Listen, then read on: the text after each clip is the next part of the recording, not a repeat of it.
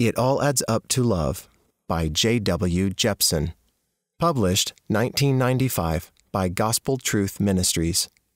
Read by Joel C. Park. Chapter 1. A Very Unusual Man. In the small frontier town of Adams, in western New York, a young lawyer paced back and forth in his office. He was troubled, deeply troubled. Outside, trees had turned from the green of summer to the red, gold, and brown of autumn. The October morning air had a zestful edge to it. All the signs of nature clearly signaled the waning of the year. Soon, 1821 would be history.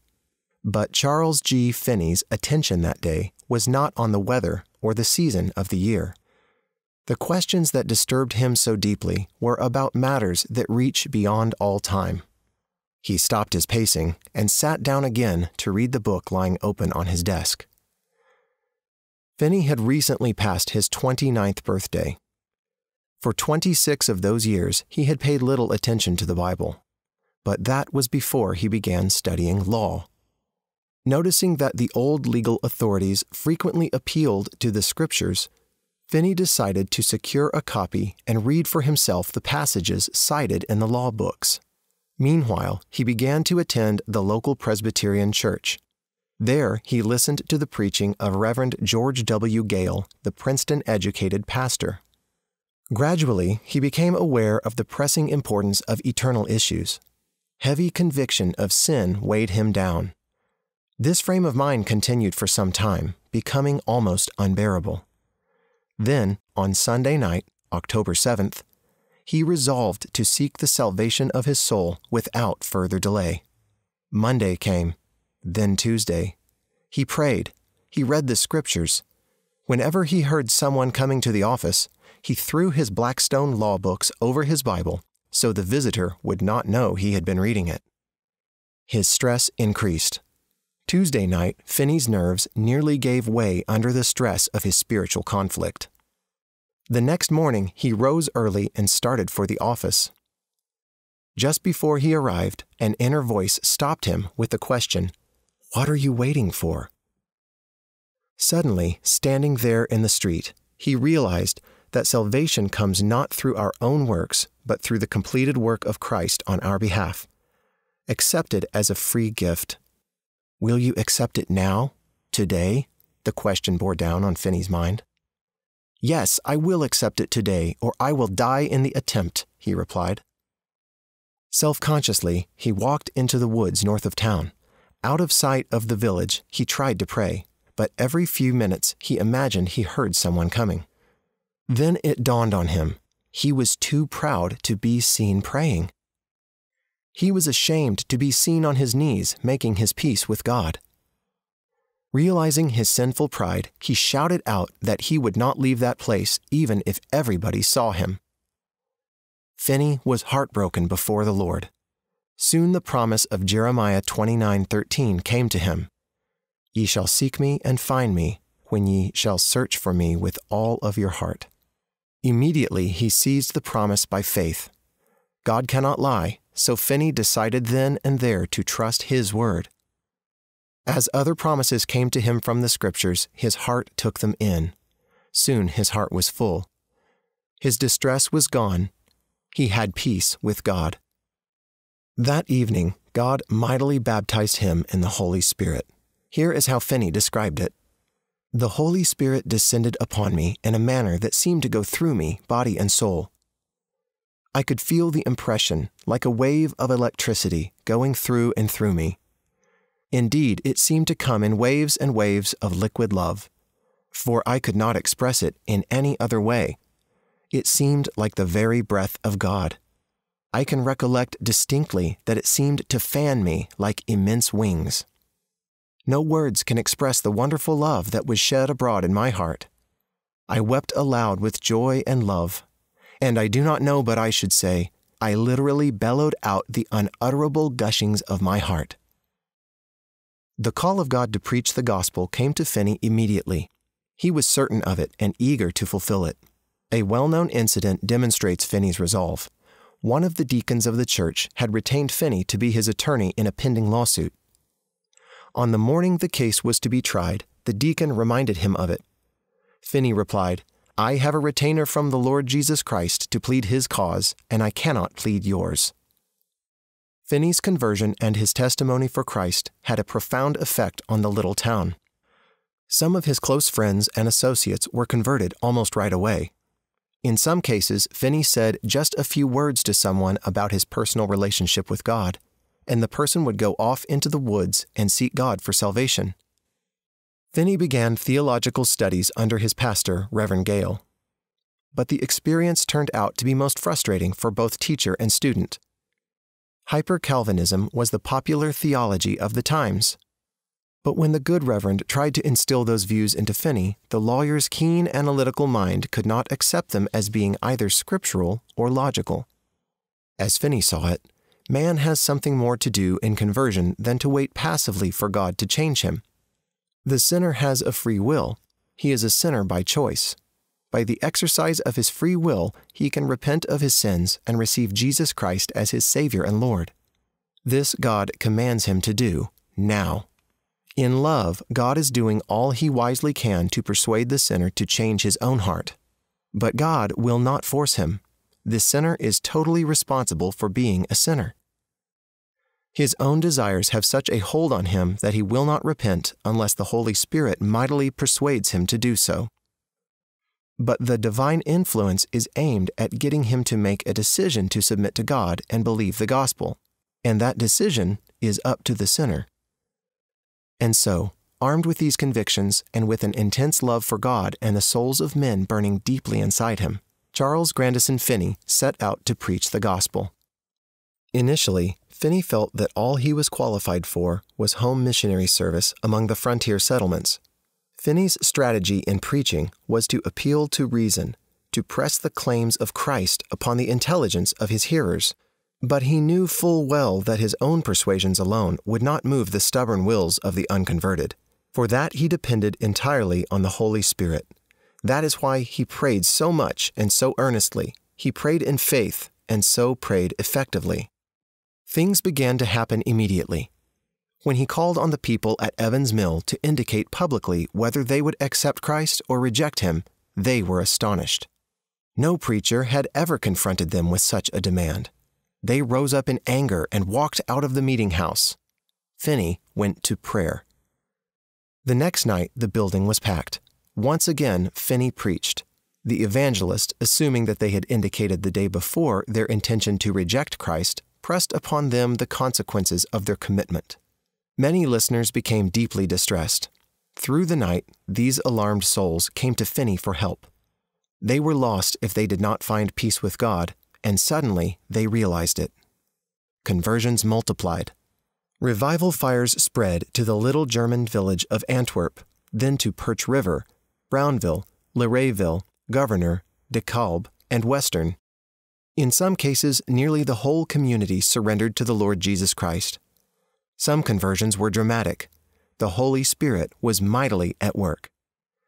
Such a revival could not go unnoticed very long. Soon, the churches in the East began hearing of the unusual happenings in Western New York, particularly in the town of Western. When the revival hit Western, the Eastern establishment took notice. As the news spread, accounts of what was happening grew proportionately. Some stories were factual, some were distorted. With the theological climate extremely Calvinistic, strong objections were inevitable. Telling sinners that they can repent on the spot if they but choose to do so, telling them that they were to blame for not being Christians, such heresy, Pelagianism, self-salvation, emotionalism. Didn't Finney know that sinners can do nothing about their own salvation? Didn't he know that everyone has to wait passively and see if God will regenerate him before he can know whether or not he is elect? But the reaction was not all negative or hostile. Some influential ministers in larger city churches recognized that Finney's preaching and his methods were right on target. So Finney was invited to Rome, New York. Immediately, the power of God took hold of the people. Hardened sinners were cut down by the Holy Spirit under Finney's preaching. People of all classes were affected equally. Meanwhile, over in Utica, the spirit of travailing prayer took hold of an influential Christian woman. The worldliness of the church and the carelessness of sinners distressed her deeply. Soon her pastor became aware of her prayer burden and recognized it as the work of God. Believing that God was ready to awaken Utica, he sent for Finney.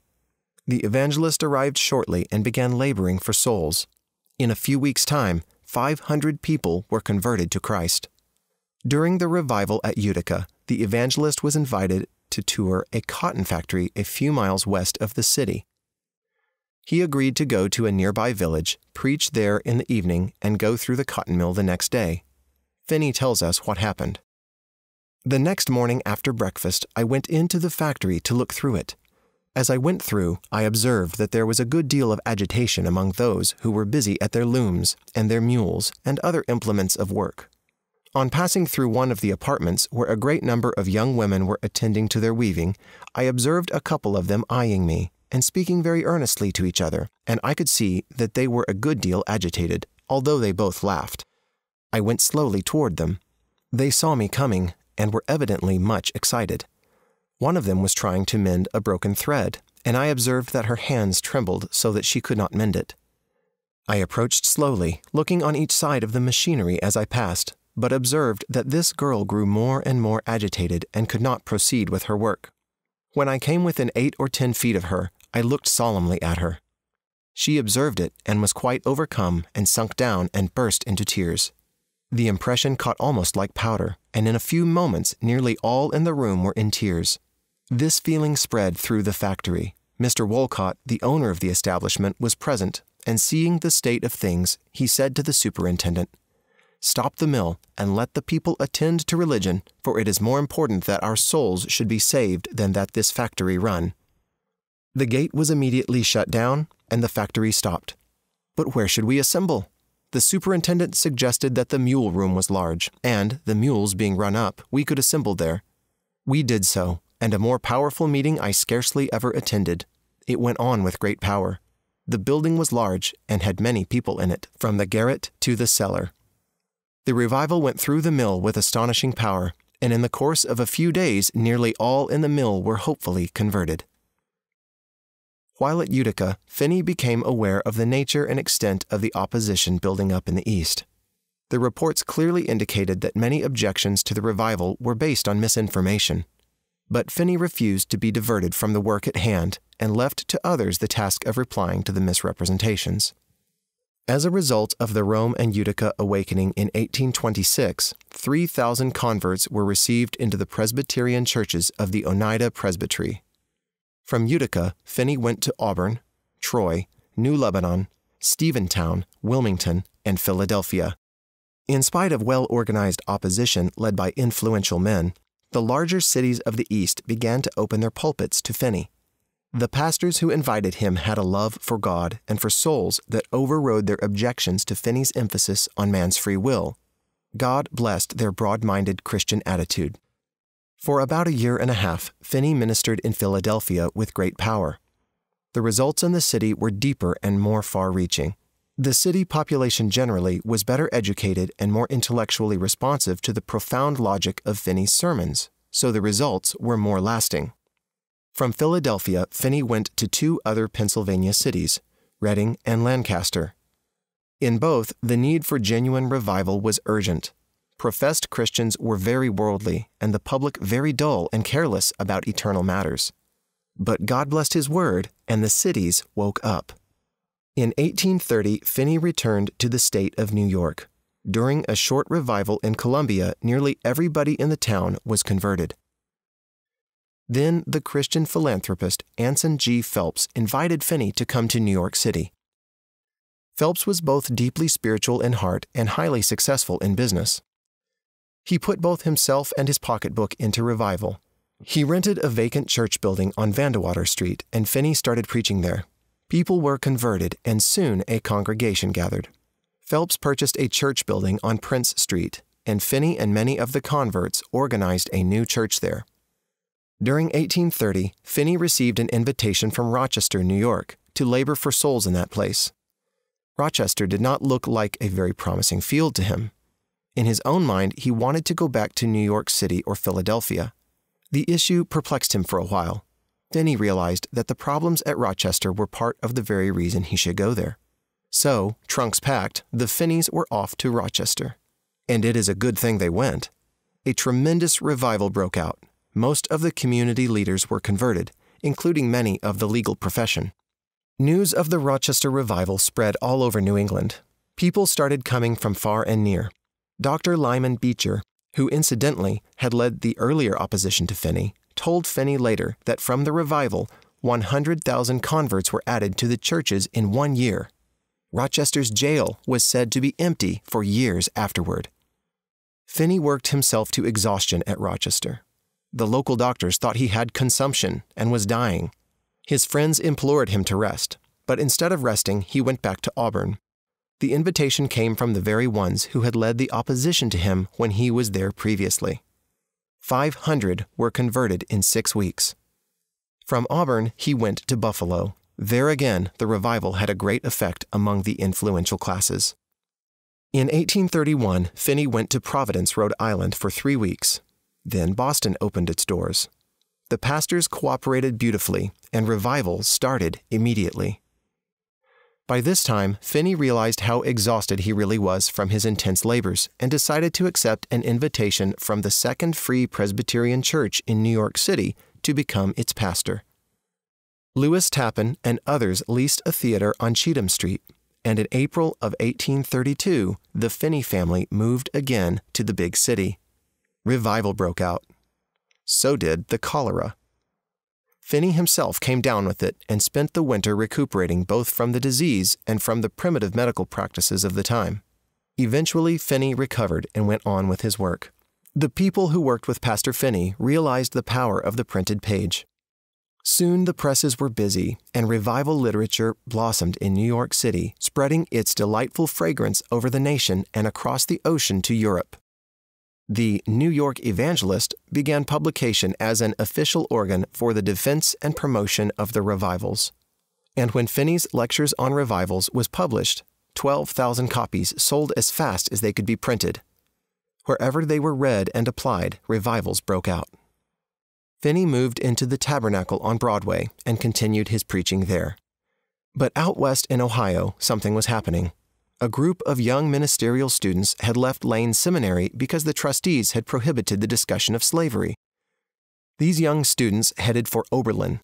In those days, Oberlin consisted of a clearing in the woods, a few dwellings, a charter for a college, and one college building.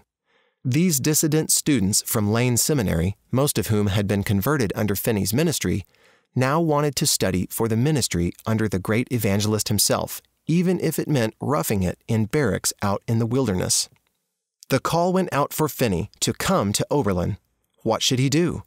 After wrestling with the question for some time, he decided to spend his summers teaching in Oberlin.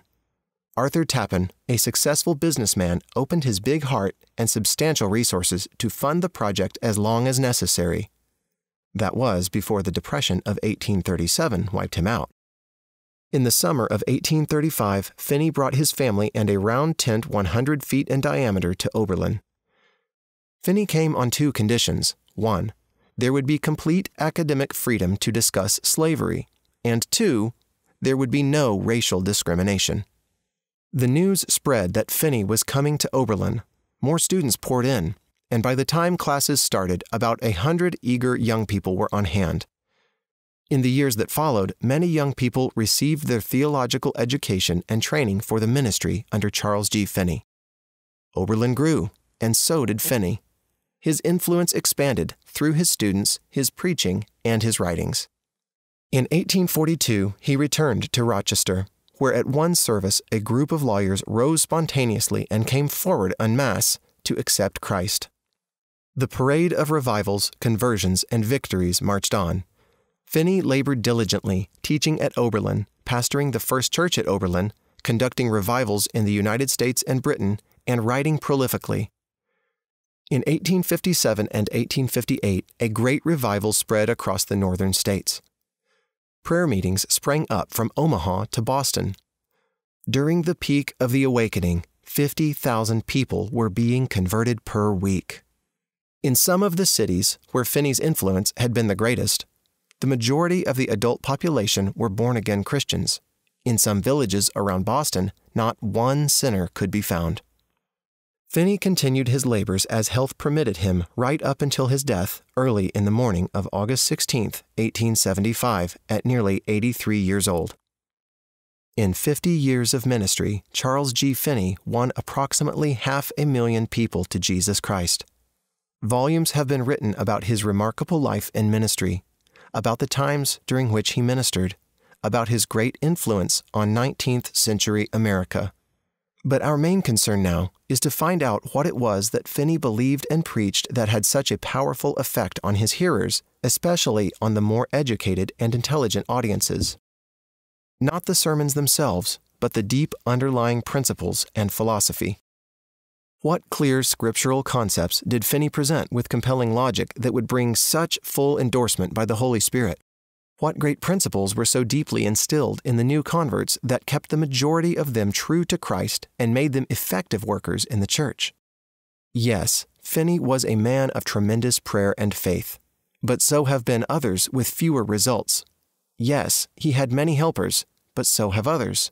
A lot could be said about social and political factors, about the nature of the young nation, but none of these explains a qualitative difference about Finney's ministry. Did he say something fresh and meaningful? Did he present some principles that are valid in every age, principles that society in general and the church in particular desperately need to know today? Many of us believe he did. In 1846, Finney wrote his most important work. He called it Lectures on Systematic Theology. It is his declaration of the principles that produced such great results when put into practice. And do we have access to these principles today? Fortunately, we do. But for some reason, they have been neglected. This neglect is one of the tragedies of our times. Oh yes, people like to talk about Finney's great life and revivals. But not many are willing to dig down into his theology with an open mind to discover the real why, the logical, scriptural truth that set so many free. The dynamic ministry of Charles G. Finney is an eloquent practical demonstration of the principles set forth in his theology. Likewise, the theology is an outpouring of the giant intellect and noble heart of this prince of soul winners. No, Finney was no cold logician or dead theologian. His ministry proves that. So when someone who won 500,000 souls to Christ tells us what the basic principles are, we ought to examine those principles very carefully. Let us do so. It all adds up to love. Chapter 2. Principles do not change. Something deep within the human intellect says that absolutes must exist.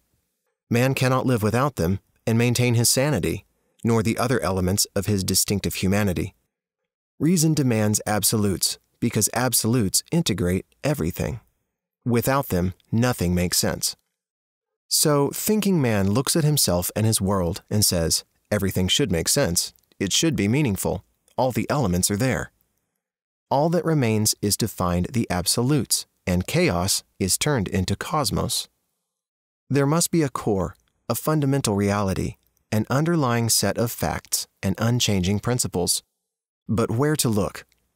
Philosophy, ethics, or religion broadly defined? Modern man has done that, but has heard discord instead of harmony. Western man devotes himself to technology.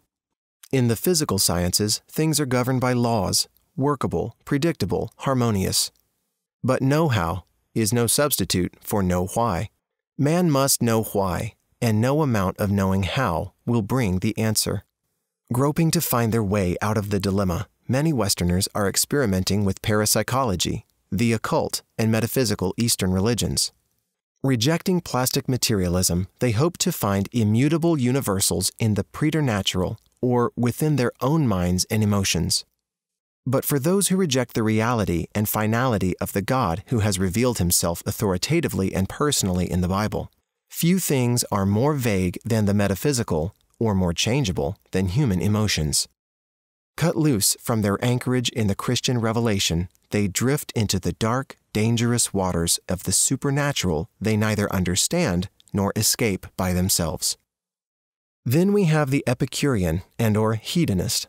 This is the person who accepts the premises of materialism and proceeds to escape from his reasonable humanity into pleasure-seeking.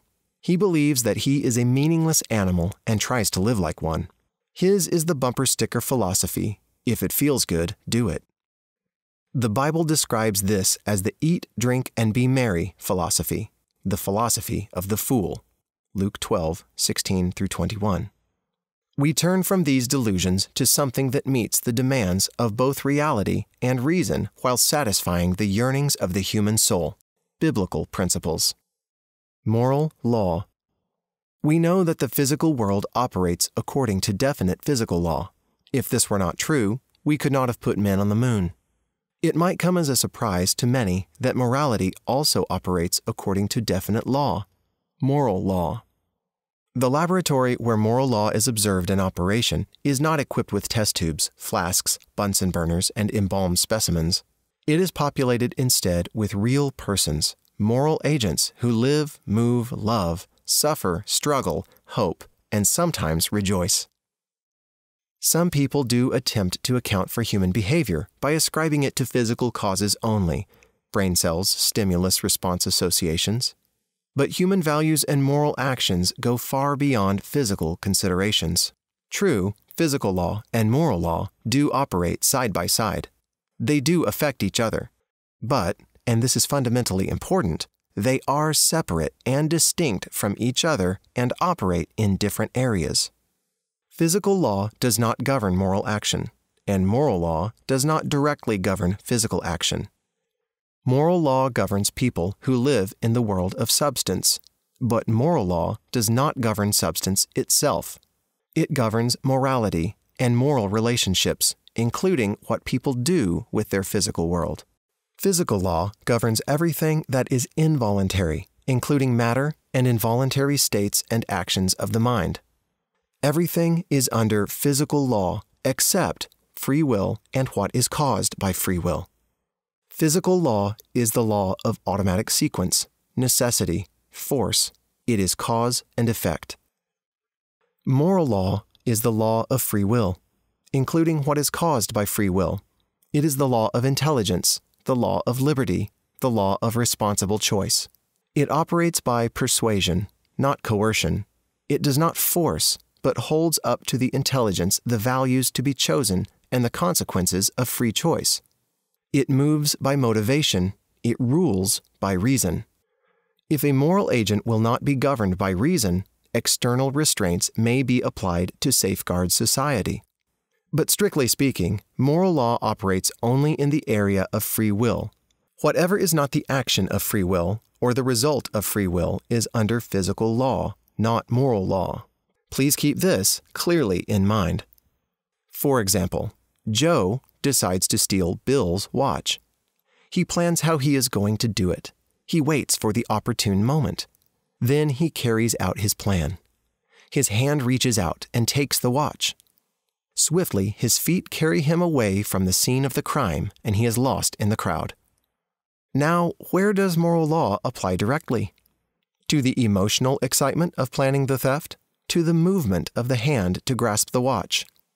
To the muscular action of the body as Joe hurried away? No. Did Joe's hand reach out of its own accord and grab Bill's watch against Joe's will?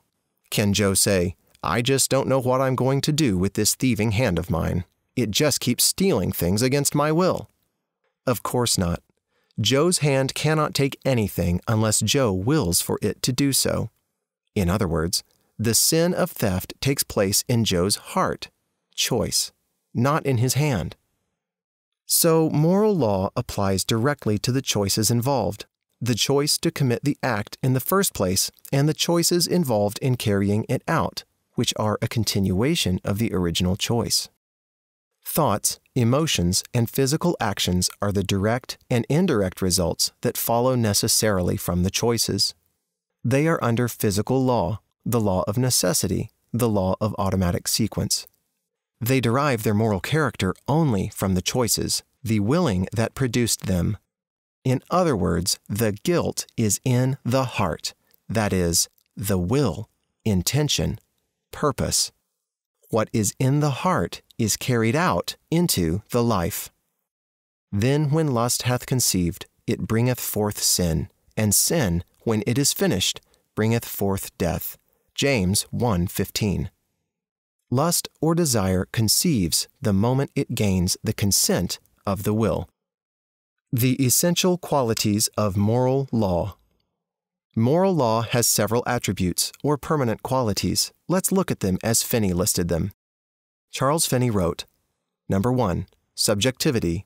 It is and must be an idea of the reason developed in the mind of the subject. End quote. To be a free moral agent, a person must have some inner knowledge of right from wrong. This means that he or she must have some perception of the valuable, and therefore be under a personal moral obligation to choose the valuable. This is the point where conscience starts operating and the age of accountability arrives. Charles Finney wrote, 2. Objectivity. Moral law may be regarded as a rule of duty prescribed by the supreme lawgiver and external to self. End quote. Being all-knowing and all-wise, God knows absolutely what is beneficial and what is harmful. So, as the supreme lawgiver, he has the right and obligation to reveal the rule of duty and to maintain it. Charles Finney wrote, Point 3. Liberty. The precept cannot possess an element or attribute of force in any such sense as to render the conformity of the will to its precept unavoidable. This would confound it with physical law. End quote. Love cannot be forced. By its very nature, it is voluntary. If obedience is not willing, if it does not come from the heart, it is no obedience at all. So it is with sin. No one can be forced to sin. Persuaded, yes. Forced? No. So then, though we use it, the term free moral agent is redundant, because moral choice is free choice by its very nature. In his preface, Finney states, Especially do I urge to their logical consequences the two admissions that the will is free and that sin and holiness are voluntary acts of mind. End quote. Point 4. Fitness. Charles Finney wrote, It must be the law of nature, that is, its precept must prescribe and require just those actions of the will which are suitable to the nature and relations of moral beings, and nothing more nor less. End quote. Moral law demands exactly what God's highest glory and our highest good naturally require. Holiness is natural, beneficial, wholesome, reasonable. Sin is unnatural, harmful, disruptive, dissipating, unreasonable. Charles Finney wrote, Point 5. Universality. The conditions and circumstances being the same, it requires, and must require, of all moral agents the same things, in whatever world they may be found. End quote. The moral obligation to love God with all the heart and our neighbor as ourselves applies everywhere, to every nation, in every culture, in heaven, on earth, and in hell. Love is the universal obligation. If certain volitions of the good and well-being of others are permitted within a certain culture, they are not thereby justified. Stealing, immorality, killing, whatever. Even the members of those cultures that permit such things know that they do not want done to them what they find culturally acceptable in doing to others. The words of Jesus are universal and unchanging. Therefore all things whatsoever ye would that men should do to you, do ye even so to them, for this is the law and the prophets. Matthew 7:12. Charles Finney wrote, Point 6. Impartiality. Moral law is no respecter of persons. It demands one thing of all. End quote. As moral law applies everywhere, so also it applies to every moral agent. If we can perceive the valuable, that is, if we have reason and light, we are responsible moral agents. No moral agent is exempt from moral law. None is above the obligation to love, not even God himself. In fact, the greater our reason and light, the greater our moral obligation to conform our whole being to reason and light. The clearer our perception of what is valuable to God and others, the greater is our responsibility to pursue it for His sake and for the sake of others. Oh, how beautiful is God's love! He has infinite intelligence and perfect knowledge of what is truly best for all, and his great heart is perfectly conformed to his intelligence and knowledge. He seeks the highest good with a perfect heart. Oh, the grandeur of his holiness, the perfection of his character. Charles Finney wrote. Point 7. Practicability. That which the precept demands must be possible to the subject. That which demands a natural impossibility is not, and cannot be, moral law. To talk of inability to obey moral law is to talk nonsense. End quote. Everything required by moral law is possible. Remember, moral law applies to free will. It applies to what we can do by choosing to do. What we cannot do by choosing to do is outside the jurisdiction of moral law and moral obligation. Moral law cannot require natural impossibilities, because no one is morally obligated to perform natural impossibilities. There is no such thing as moral impossibility. Moral impossibility is a contradiction of terms. If something is impossible, it is not required by moral law. If something is moral, it is something the person is obliged to do and can do. Otherwise, it would not be classified as moral. The only impossibility is this: we cannot do what we refuse to do. But this impossibility applies only to the outward action, not the heart.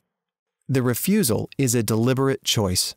The sinner cannot live for God as long as he or she refuses to do so. This is sin. Charles Finney wrote. Point 8. Independence. It is an eternal and necessary idea of the divine reason. It is the eternal, self-existent rule of the divine conduct, the law which the intelligence of God prescribes to himself. As a law, it is entirely independent of his will, just as his own existence is. End quote. The will of God always requires what the law of love itself already requires on the basis of the values that impose obligation in and of themselves. God's interests are infinitely valuable. That is why I should choose them supremely. I must love God for his sake, and not just for the sake of his will. Of course, it is the will of God that we love him supremely and others as ourselves. But we are to do this for his sake and for the sake of others. This makes the will of God very precious, because it is the only way we can properly secure these infinite valuable interests. The will of God is the necessary means to the valuable end, but it is not the end in itself. We shall return to this subject later. Charles Finney wrote. Number 9. Immutability. Moral law can never change or be changed. End quote. What does moral law require? Thou shalt love the Lord thy God with all thy heart, and with all thy soul, and with all thy mind. This is the first and greatest commandment, and the second is like unto it. Thou shalt love thy neighbor as thyself. On these two commandments hang all the law and the prophets. Matthew 22:37-40. Moral law requires this and nothing more nor less of every moral agent. No one can possibly do more. No one can morally do less. If a genius suffers a blow on the head and becomes a moron, he or she has less mind than before, but can still love God with all that is left. We are simply held responsible according to the amount of moral enlightenment we possess. Charles Finney wrote. Point 10. Unity. Moral law proposes but one ultimate end of pursuit to God and all moral agents. All its requisitions are summed up in one word: love or benevolence. Moral law is the idea of perfect, universal, and constant consecration of the whole being to the highest good of being. End quote. Either we do love God with all the heart and our neighbor as ourselves, or we do not. We often do so with far less than perfect knowledge and understanding, but we obey with a perfect heart, according to the knowledge we do have, or we do not obey at all.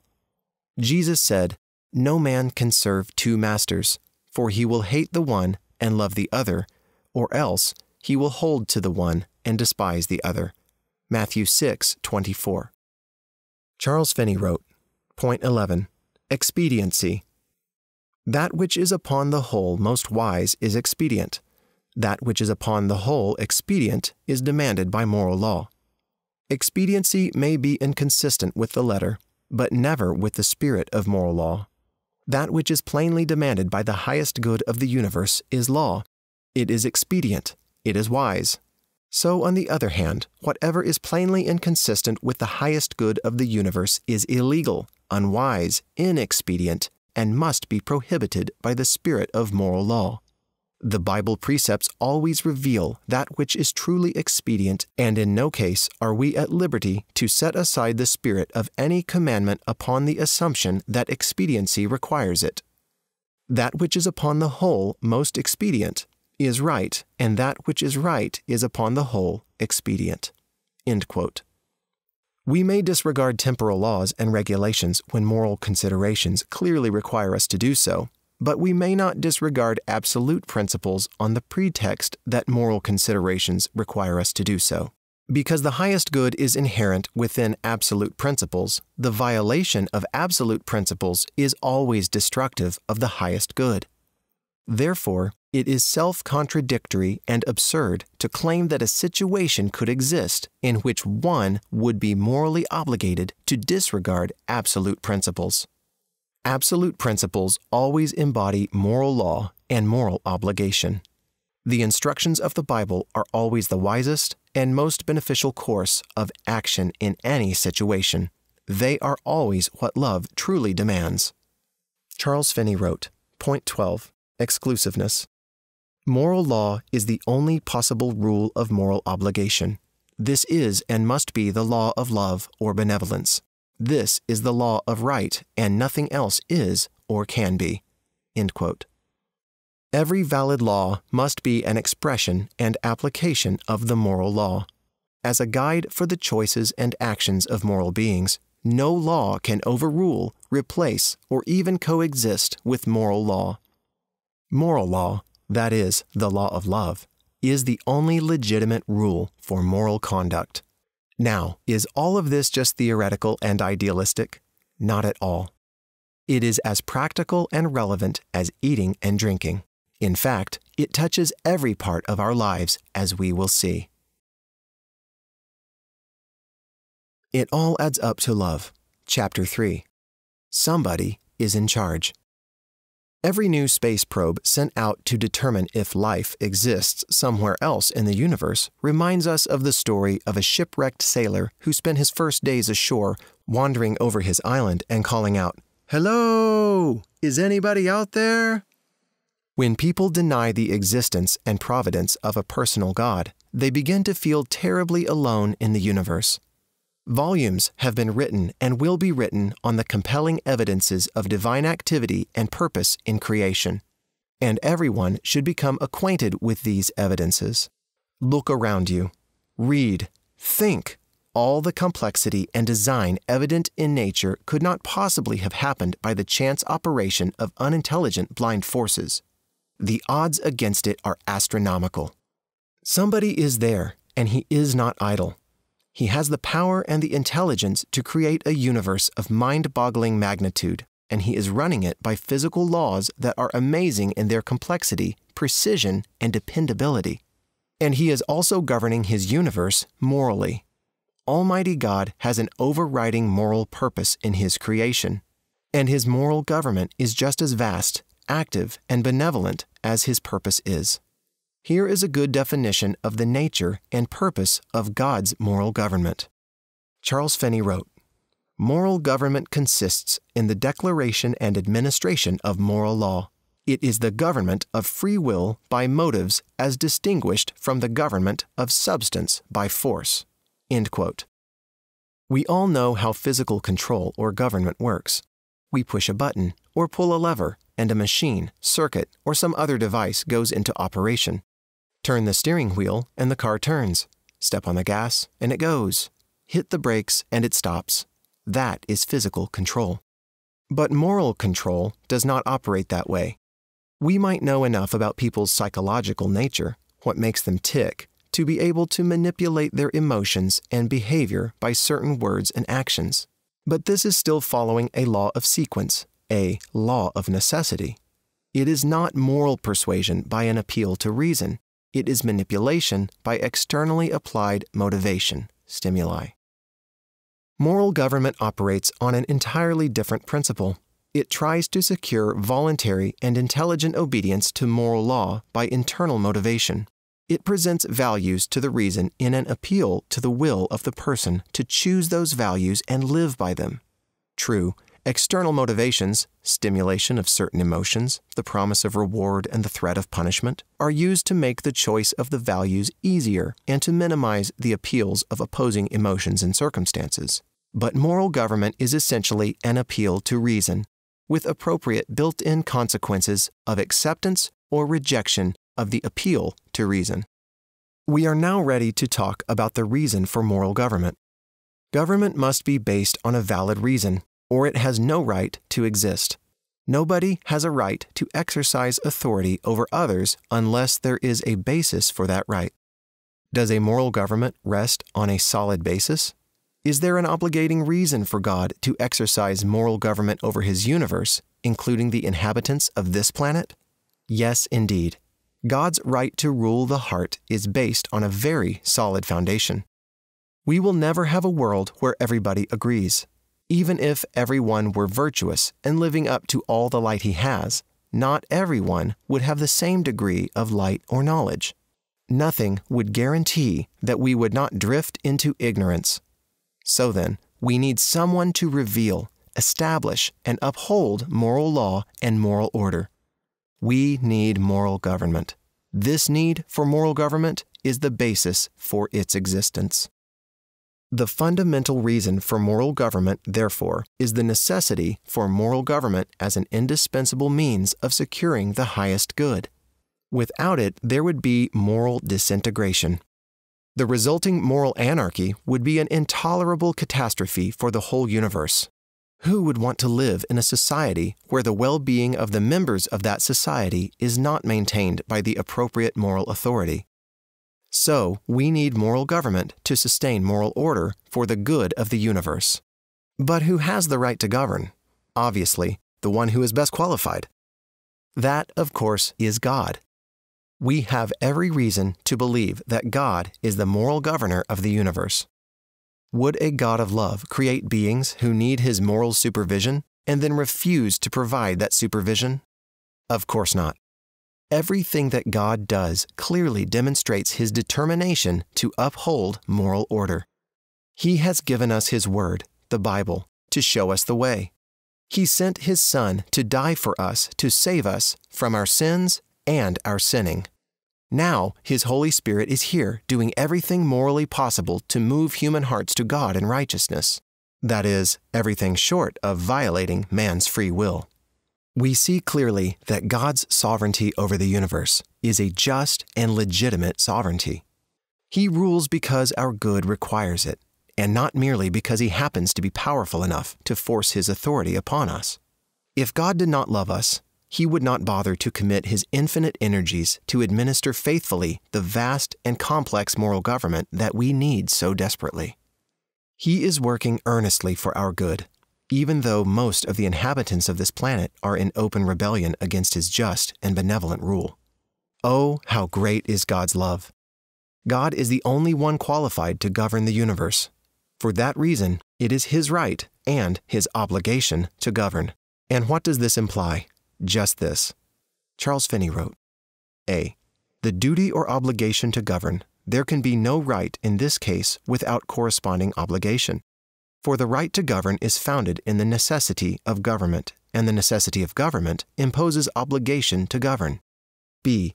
Obligation on the part of the subject to obey. It cannot be the right or duty of the governor to govern unless it is the duty of the subject to obey. The governor and subjects are alike dependent upon government as the indispensable means of promoting the highest good. C. The right and duty to dispense just and necessary rewards and punishments, whenever the public interest demands. D. Obligation on the part both of the ruler and the ruled to make any personal and private sacrifice demanded by the higher public good. E. the right and duty to employ any force which is indispensable to the maintenance of order and sustaining the supremacy of moral law. To deny this right is to deny the right to govern." End quote. Again, the good of all is dependent upon the moral government of God. And God is faithful in His benevolent administration, always acting in the highest interest of His creatures. Oh, how good and reasonable it is to yield heart obedience to Him! How wicked and unreasonable it is to rebel in heart against His rightful authority in our lives! Man's selfish determination to be independent of God's holy will and rule is most destructive. The person who refuses to allow God to rule upon the throne of his heart is his own worst enemy, as well as the enemy of the highest good of the universe.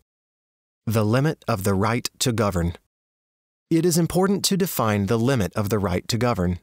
Since the right to govern is based on the necessity for government, it follows that the right cannot go beyond the necessity. God is the Creator, and God is uniquely qualified to govern the universe He has created. If He were not, He would have no right to govern, no matter how much the universe needed to be governed. On the other hand, no matter how much God is able and qualified to govern, He would have no right to govern the universe unless it needed to be governed. The fact that it needs to be governed is the basis of God's right to govern it, and His unique qualifications are the conditions of His right to govern it. This means then that God is not a bully ruling us just because He has the power to do so. There is a compelling reason for Him to govern and for us to obey. We need God, and we cannot get along without Him and His moral authority. But base government on anything else than the necessity of government for the good of all, and rulers will see no limit to their authority. Look at the parade of history. Kings, generals, Caesars, prelates, emperors marched through its pages. How many of them ruled for the good of the people? How many followed the principle that their right to rule went no farther than the people's actual need for their rule? Look at the sad record. From ancient Nimrod to this evening's news, we see a long line of monarchs, tyrants, and demagogues ruling for their own ends on the basis of power and might. Only now and then will you find a ruler who governs truly for the highest good of the people and who limits his power by the actual requirements of the people. In contrast, let us look at the majestic moral government of God. Now it is true that God is sovereign. He does not ask anyone's advice how to run it. But the sovereignty of God, though complete, is not arbitrary. God's authority and duty to govern is based on the necessity for moral government and is conditioned on His unique qualifications to govern. And God is fulfilling His moral obligation to govern. God's sovereignty is being directed by His infinite love and wisdom. In all that He does, God is guided by His determined purpose to secure our greatest good and His highest glory by the best, wisest, and most just means possible. Truly, God is love. 1 John 4:8. Loving submission to the sovereign will of God is the only morally justifiable course of action for reasonable creatures. Sin is the basest form of treason ever introduced into the universe, because, remember, all who refuse to obey God are working directly and violently against the good of the universe, against the good of their community, against the good of their family, and against their own personal good. It all adds up to love. Chapter 4. Where do I fit in? Most people do not like it. They do everything possible to avoid it. They deny it. They throw it onto someone else. They try to escape it personally by spreading it over society collectively. It challenges them and makes them uncomfortable. What is it? Personal moral responsibility. One school of psychology says that man is only a machine, and who ever heard of a machine being morally responsible for anything? Stimulus-response associationism places all the blame on incoming stimuli. Society made me do it. My social and physical environment stimulated me, and I had to respond the way I did. I am a victim. Maybe it's heredity. It's my glands, you know. Or parental influences. My mother dominated me as a child. Sometimes it sounds theological. It's my sinful nature. Or religious. The devil made me do it. You name it, somebody has thought of it. Of course, many things influence us or appeal to us, but they do not make us do anything. The choice is still ours. We are not the product of these influences unless we choose to be. We are more than machines or animals. Our thoughts, feelings, attitudes, values, hopes, joys, sorrows, and affections are not just complex electrochemical processes. There is a spiritual part of our being that is uniquely human. One of its functions is the power of intelligent, self-determined choice.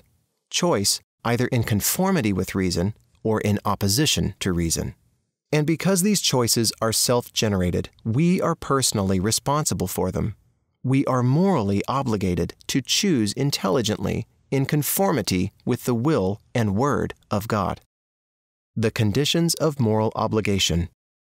Charles Finney wrote, "There are various forms of obligation: obligation to choose an ultimate end of life, obligation to choose the necessary conditions of this end, and obligation to put forth executive efforts to secure this end." End quote. A little later, we shall discuss the foundation or basis of moral obligation. Right now, we shall explore the conditions of moral obligation, that is, the two things a person must have to be under moral obligation. The first is moral agency. A person must be a moral agent to be under personal moral obligation. And what must a person have to be a moral agent? Charles Finney wrote, "The attributes of moral agency are intellect, sensibility, and free will. Intellect includes reason, conscience, and self-consciousness. Sensibility is feeling. Free will is the power of choosing or refusing to choose in compliance with moral obligation. Unless the will is free, man has no freedom, and if he has no freedom, he is not a moral agent. That is, he is incapable of moral action and also of moral character." End quote. So then, to be capable of responsible choices, one must have 1. A functioning intellect, 2. Feelings by which we are aware that happiness is valuable, whether our own happiness or the happiness of others, and 3. The ability to choose without coercion. These 3 capacities make a person a moral agent. But before our choices can have real moral character, we must have something else. Charles Finney wrote, "A second condition of moral obligation is light, or so much knowledge of our moral relations as to develop the idea of oughtness." End quote. We must realize what is valuable in itself, and that we ought to choose it because it is valuable in itself. The moment that we realize that God's happiness is supremely valuable, and that the happiness of others is just as valuable as our own, we have light. We know what we ought to live for, and therefore we come under obligation to love God with all our heart and our neighbor as ourselves. The more we understand how to please God and do good to others, and how our words and actions affect others in practical everyday living, the greater is our light.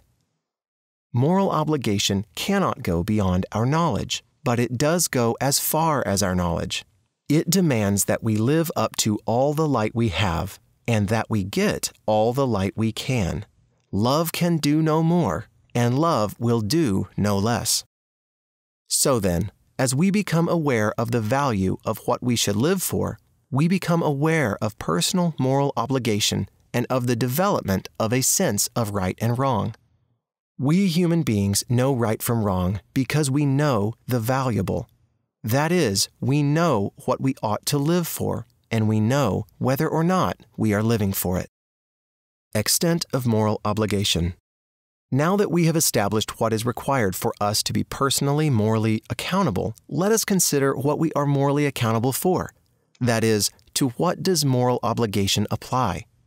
We start by eliminating the things that are not directly under moral obligation. Physical action is neither right nor wrong in itself. The right or wrong is in the motive for choosing to act in a given situation. And some bodily actions are purely reflexive, with no deliberate choices or purposes behind them. At the instant the choice is made in the heart, moral character is determined, whether a person has the opportunity to carry the choice out into practice or not. When does a person become a murderer? When he pulls the trigger, or when the decision was made to do the deed? The answer is obvious. The person became guilty of murder the instant the decision was made. See 1 John 3:15. And so Jesus taught us that whosoever looketh on a woman to lust after her hath committed adultery with her already in his heart. Matthew 5:28. Feelings also are not directly under moral obligation. They are not directly within our power of choice. For that reason, our moral character does not depend upon how we feel. It does depend, though, on what we do with our feelings. More about this later. Involuntary mental conditions and actions are not under moral obligation either. The actions of people who do not know what they are doing, babies, sleepwalkers, are not under moral obligation. The actions of people who are senile often come into this category. To what then does moral obligation directly apply? The answer is simple. Moral obligation applies directly to our ultimate motive, freely and knowingly determined by and within ourselves personally. Now, every moral agent who has any degree of light has chosen an ultimate end or purpose and is living to fulfill it. Having chosen an ultimate end, moral agents are also choosing the known means to secure that end, and they are actively working on those means. Yes, we can give up one ultimate end and choose the opposite ultimate end, but as long as we actually choose a particular end, we cannot deliberately refuse to pursue it. Choosing an end is the same thing as choosing to go after it by all known available means. Refusing to go after a goal is the same thing as giving up the goal.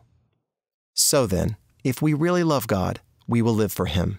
If we refuse to obey Him, we do not love Him.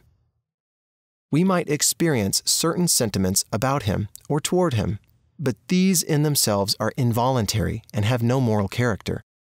Our moral character is determined not by how we feel, but by what we are living for. Suppose you walk up to a friend at O'Hare International Airport in Chicago. "Well, hello there, Mike. Getting ready for another ride on the DC-8, eh? Where to this time?" "Oh, hi, Glenn. I'm heading for New York City. Really important that I be there immediately." "New York City? Then how come your ticket is for Los Angeles?" "Well, you see, Glenn, it's like this. I really want to go to New York, and I'll make it to New York somehow. But right now, excuse me, Glenn, my flight to LA is boarding at gate 3. See you later." And so Glenn walks slowly away, muttering to himself, "Poor Mike, he's flipped. He's really flipped." What was Mike's real goal? It was the one he was knowingly using means to secure, not the one he professed. Charles Finney wrote, "Men are to be judged by their motives, that is, by their designs, intentions. If a man intend evil, though perchance he may do us good, we do not excuse him. So if he intended to do us good and perchance do us evil, we do not and cannot condemn him. He may be to blame for other things connected with the affair. He may have come to our help too late. But for a sincere and of course hearty endeavor to do us good, he is not culpable." The Bible recognizes this truth. If there be a willing mind, that is, a right willing or intention, it is accepted. 2 Corinthians 8:12. Again, all the law is fulfilled in one word, love. Galatians 5:14. If the intention is right, or if there be a willing mind, it is accepted as obedience. But if there be not a willing mind, that is, right intention, no outward act is regarded as obedience." End quote. The motive is what really counts with God. If the heart, supreme motive, is truly right, all else will be right. But if the heart, supreme motive, is wrong, all is wrong. Remember the Pharisees? Jesus reviewed their religious activities and then disposed of them all by saying, "But all their works they do for to be seen of men." Matthew 23:5. Their motive was selfish, and so all their religious actions were selfish too. They were only religious means to a selfish end. In fact, 1 Corinthians 13:3 informs us that it is possible to give all one's goods to feed the poor and to give one's body to be burned, and to have it all amount to nothing in the sight of God if the motive is wrong. Charles Finney wrote, example, a student labors to get wages, to purchase books, to obtain an education, to preach the gospel, to save souls and to please God. Another labors to get wages, to purchase books, to get an education, to preach the gospel, to secure a salary and his own ease and popularity. Now, the proximate ends or immediate objects of pursuit in those two cases are precisely alike, while their ultimate ends are entirely opposite. Their first or nearest end is to get wages. Their next end is to obtain books, and so we follow them until we ascertain their ultimate end, before we learn the moral character of what they are doing. One is selfish and the other benevolent. End quote. Now, before we can choose means and exert actions intelligently, we must first choose an end. It is the choice of an end that sets moral action in motion. In fact, it can be said that the choice of an ultimate end or purpose in life is the great moral action. All others flow from it. Once the ultimate goal or end has been chosen by a moral agent, the will immediately embraces all the known available means to obtain that end and generates actions accordingly. This is unavoidable. The choice of a supreme object automatically sets a moral agent in motion toward securing that object. And please notice, it is the choice of a supreme object, not just the recognition, admiration, or desire of an object. A river system is a good illustration. Each drop of water finds its way into a rivulet, each rivulet into a creek, each creek into a tributary river, each tributary river into the main course. Finally, everything surges past the mouth of the mighty river to its end or goal, the ocean. Choice is the same way. Every intelligent and meaningful choice contributes directly or indirectly towards securing the great ultimate goal of the moral agent. And there are only two ultimate ends to choose from. One is the highest well-being of God and the universe, that is, God first and our neighbor as ourselves. The other is self. There is no other mode of moral action. As ultimate objects, the two are mutually exclusive, antithetical, antagonistic. So if Jesus Christ is not occupying first place in the heart, it is for one reason and one reason only. Self has usurped the throne and is ruling there. Moral obligation applies directly only to free will choice or motive. If that be true, and it is, then moral obligation applies indirectly to everything that is controlled in some way by the free will. And that is an expression or result of free choice. For this reason, right thoughts, actions, and even feelings are required by the moral law, because a right heart will produce them under normal conditions. On the other hand, if thoughts, actions, and even feelings that seem to be good and righteous proceed from a selfish ultimate motive, there is no real virtue in them. Charles Finney wrote, "Sinners do many things outwardly which the law of God requires. Now, unless the intention decides the character of these acts, they must be regarded as really virtuous. But when the intention is found to be selfish, then it is ascertained that they are sinful." Moral obligation, then, indirectly extends to everything about us over which the will has direct or indirect control. We speak of thought, feeling, and action as holy or unholy. By this, however, all men really mean that the agent is holy or unholy, is praiseworthy or blameworthy in his exercises and actions, because they regard them as proceeding from the state or attitude of the will." End quote. The character of the end determines the character of the means and actions. The means and actions are right only if the end is right. The heart or motive is what counts with God. This will become clearer and more meaningful as we proceed to apply this principle to everyday living. It all adds up to love. Chapter 5. What is really worth living for? In this chapter, we shall examine the true basis or foundation of moral obligation. It is of vital importance to understand clearly just what we are required by the great moral law to aim at and live for as the great ultimate goal or value of life. But first, we need to define some terms. Finney frequently uses the word intrinsic. Intrinsic means within itself. Something intrinsically valuable is valuable within itself. It is valuable not because it is scarce or because of demand, but because it has worth or value within its own nature. Finney also uses the word intention. He does not use the word in the popular sense of, I mean to do it someday. Rather, he uses the word to mean actual and immediate choice.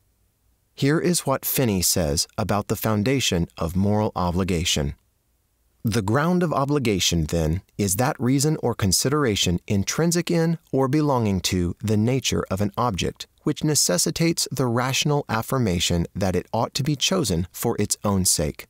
The well-being of God and the universe is intrinsically important or valuable, and all moral agents are under obligation to choose it for its own sake. Entire, universal, uninterrupted consecration to this end is the duty of all moral agents. God's ultimate end in all he does or omits is the highest well-being of himself and of the universe. All moral agents should have the same end, and this comprises their whole duty. Thus, it is self-evident that moral character belongs to the ultimate intention, and that a man's character is as the end for which he lives, moves, and has his being. Let us proceed to the examination of the various conflicting theories of the ground of obligation. Theory number 1. The will of God as the ground of obligation. Theory number 1. The will of God as the ground of obligation. I will first consider the theory of those who hold that God's sovereign will creates and not merely reveals and enforces obligation. To this I reply, obligation to do what? Why, to love God and our neighbor. And does God's will create this obligation? Should we be under no such obligation had He not commanded it? Are we to will this good not for its own value to God and our neighbor, but because God commands it? If the will of God does of itself create and not merely reveal obligation, then the will and not the interest and well-being of God ought to be chosen for its own sake, and to be the great end of life. The reason does indeed affirm that we ought to will that which God commands, but it does not and cannot assign His will as the foundation of the obligation. God requires me to labor and pray for the salvation of souls. Now, His command is necessarily regarded by me as obligatory, not as an arbitrary requirement, but as revealing infallibly the true means or conditions of securing the great and ultimate end which I am to will for its intrinsic value." End quote. It is always God's will that we love Him supremely and others as ourselves, because of the value of His highest good and the good of others. But when people become self-convinced that the will of God is an end in itself and not the means to an end, the result is fanaticism. Any code of ethics built on this premise becomes completely detached from real, practical values. The Crusades provide us with a classic example. Once they had convinced themselves that it was God's will to rescue the Holy Sepulchre, the Crusaders felt perfectly justified in killing everybody who stood in their way. A modern example is the religious-based but politically motivated terrorism that has resulted in so much violence and bloodshed in the Middle East and elsewhere. God wills it is used to justify all kinds of evil and foolishness. People who struggle to do the will of God without a real love for God and others are under a delusion. They are only trying to provide a moral rationale for the gratification of passion and ambition. They have no real regard for the good that truly doing God's will would bring to God and to others. The will of God is not an end in itself to which all interests, human and divine, are to be sacrificed. Rather, the will of God is always to be understood as the course of action that results in the highest practical good to God and man, and for that reason, it is the will of God. Charles Finney wrote, Theory number 2. Theory of self-interest. This theory makes self-interest the ground of moral obligation. Upon this theory, I remark, if self-interest be the ground of moral obligation, to be virtuous, I must, in every instance, intend my own interest as the supreme good. Upon this hypothesis, I am to treat my own interest as supremely valuable, when it is infinitely less valuable than the interests of God. But enough. We cannot fail to see that this is a selfish philosophy and the exact opposite of the truth of God." End quote. This is a popular one today. It is the live and let live philosophy. We hear it every time someone says, "I just mind my own business. I don't bother other people, and they don't bother me." What they mean is, I'll live for myself, and you live for yourself, and we'll try to stay out of each other's way. Each cares only for self, or what is in some way related to self. There's no love, no morality in that. Charles Finney wrote, Theory number 3, the utilitarian philosophy. This maintains that the tendency of an act, choice, or intention to secure a good or valuable end is the foundation of the obligation to put forth that choice or intention. Upon this theory, I remark, the tendency is valuable or otherwise, as the end is valuable or otherwise. A choice is obligatory because it tends to secure good. But why secure good rather than evil? The answer is, because good is valuable. Ah, here then we have another reason, the one which must be the true reason, to wit, the value of the good which the choice tends to secure. The obligation to use means may and must be conditionated upon perceived tendency, but never founded in this tendency. The end must be intrinsically valuable, and this alone imposes obligation to choose the end and to use the means to promote it. End quote. The utilitarian philosophy is the good works treadmill. Its objective is to maintain one's moral self-image by piling up moral credits. Charles Finney wrote, Theory number 4, the theory of right as the foundation of obligation. The law of God does not, cannot require us to love right more than God and our neighbor. What? Right of greater value than the highest well-being of God and of the universe? Impossible. When we pray and preach and converse, must we aim at right? Must the love of right and not the love of God and of souls influence us? Did He, God, give His Son to die for the right, for the sake of the right, or to die for the sake of souls? Consistent rightarianism is a godless, Christless, loveless philosophy. Do the right for the sake of the right. But now, having adopted this maxim, the mind finds God and being to exist and sees it to be right to intend their good. But we are to will their well-being as an end or for its own sake, or because it is right. If for its own sake, where then is the maxim, will the right for the sake of the right? End quote. This system is the opposite of utilitarianism. Here is where millions of people are deceived. They struggle to do right, thinking that this is true religion and morality, but ask them to surrender their hearts to God, and what do they reply? Well, I'm trying to do right. I pay my debts. I try to treat my family and my fellowmen right. I try to live a good, clean life. They endeavor to assure themselves that they are right, while all the time self sits enthroned in their hearts. Not once are they motivated by true love for God and for all mankind. They just struggle to be right. And when they feel they are right, they often find pleasures in judging others. It makes them feel righteous and reinforces their moral self-image. The world accepts them as good, and often the church accepts them as Christian. Deluded souls. Charles Finney wrote, Theory number 5, the practical tendency of the various theories. I will begin with the theory that regards the sovereign will of God as the foundation of moral obligation. One legitimate and necessary result of this theory is a total erroneous conception both of the character of God and of the nature and design of His government. If God's will is the foundation of moral obligation, it follows that He is an arbitrary sovereign. But if His will is under the law of His reason, then His will is not the foundation of moral obligation, but those reasons that lie revealed in the divine intelligence. There is ground for perfect confidence, love, and submission to His divine will in all things. His will is law, in the sense of its being a revelation of both the end we ought to seek and the means by which the end can be secured. I will next glance at the legitimate results of the theory of the selfish school. It tends directly and inevitably to the confirmation and despotism of sin in the soul. All sin resolves itself into a spirit of self-seeking.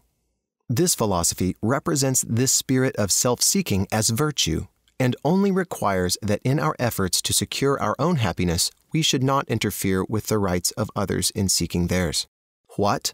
I need not care positively for my neighbor's happiness, yet I must take care not to hinder it? But why?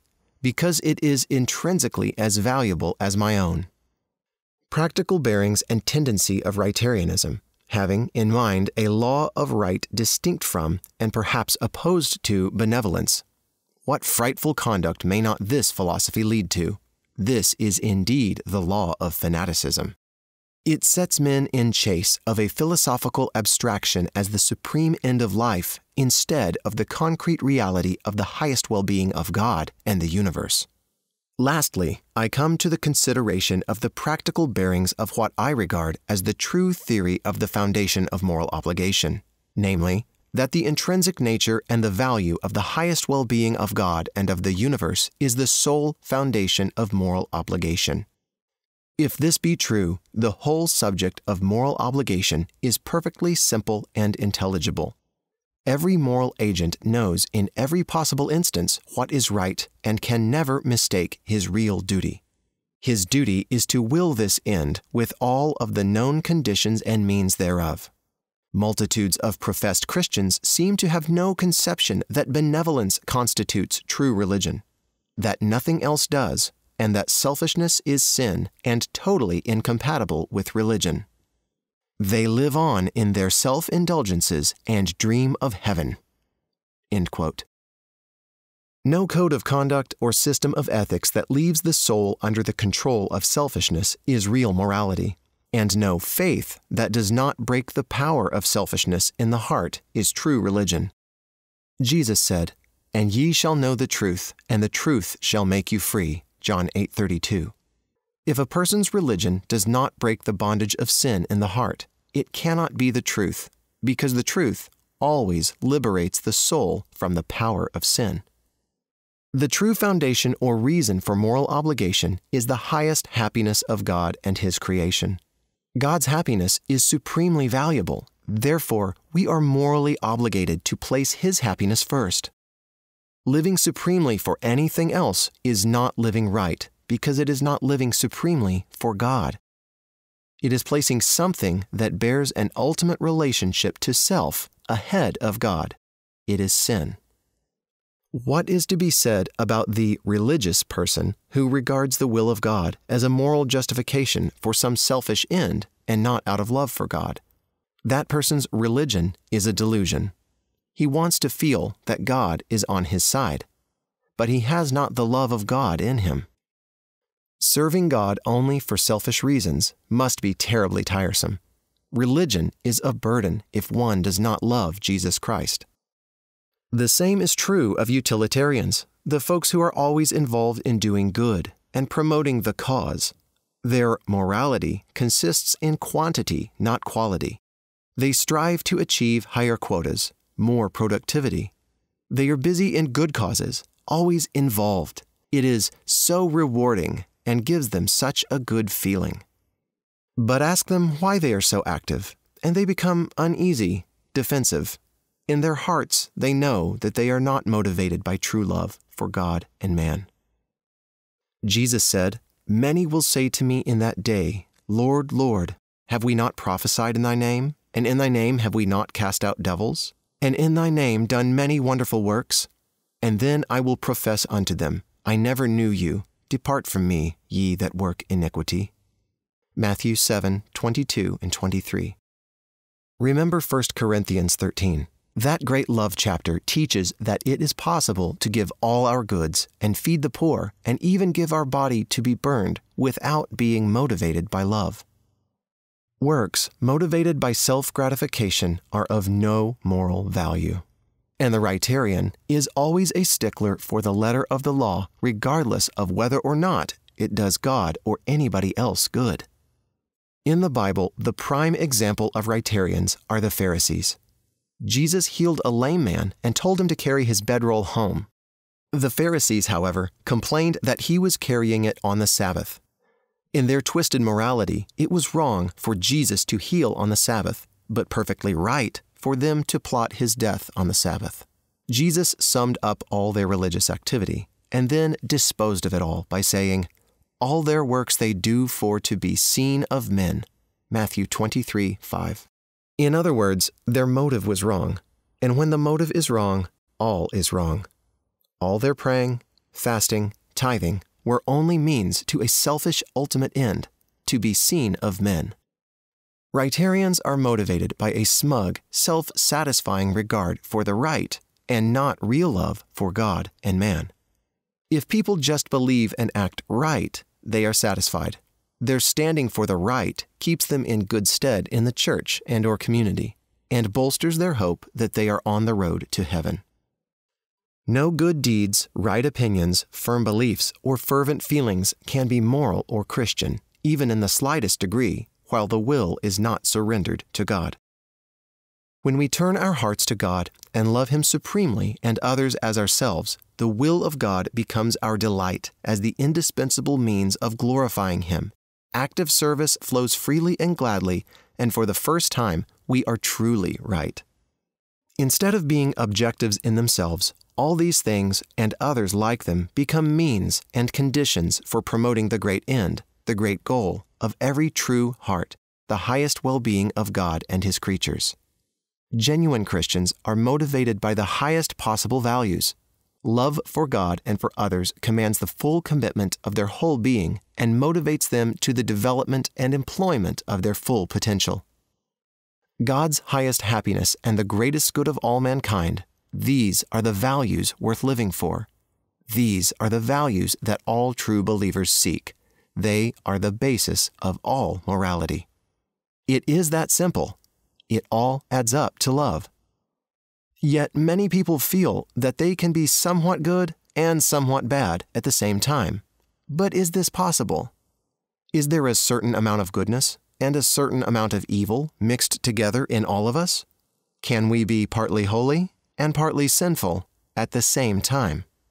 That is our next subject. It all adds up to love. Chapter 6. We cannot go in opposite directions at the same time. I remember hearing a story about a boy, a new convert, who was asked how he was doing in his new Christian life. The boy replied that there were two dogs fighting inside of him, a good dog and a bad dog. When asked which dog wins, he replied, "The one I say sick 'em to." As long as we are in this world, we are subject to temptations. But temptations are not sin. They are just the invitations to sin. Our moral character depends on whether we accept the invitations or reject them. Because we are free moral agents, we can choose and do choose an ultimate end. But while we embrace one supreme end or goal, we reject its opposite.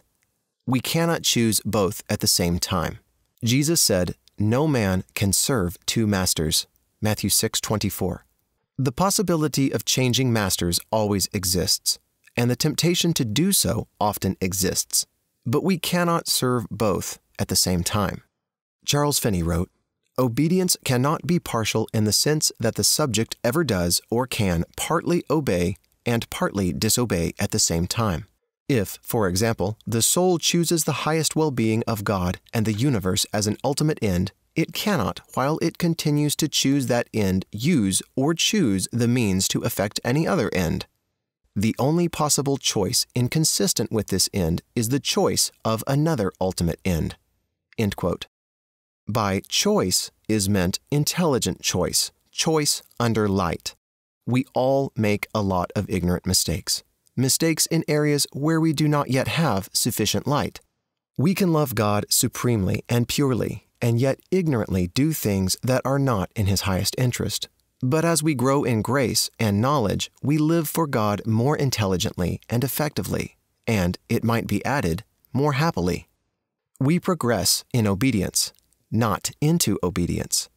Obedience must be with the whole heart. That is, it must be honest, or it is not obedience at all. If obedience is with the whole heart, that is, if it is honest, it is full obedience. But if it is not obedience. It is hypocrisy. Jesus said, "He that gathereth not with me scattereth abroad." Matthew 12:30. A person's ultimate goal is evidenced in the means he uses. No one can choose an ultimate end and at the same time knowingly choose means that work against that end and for the opposite end. The choice of an end necessitates the choice of the known means to that end. When we knowingly use means to a particular end, that is the end we are really choosing. If we say that we are living in the Spirit, but are deliberately living in the flesh, we deceive ourselves.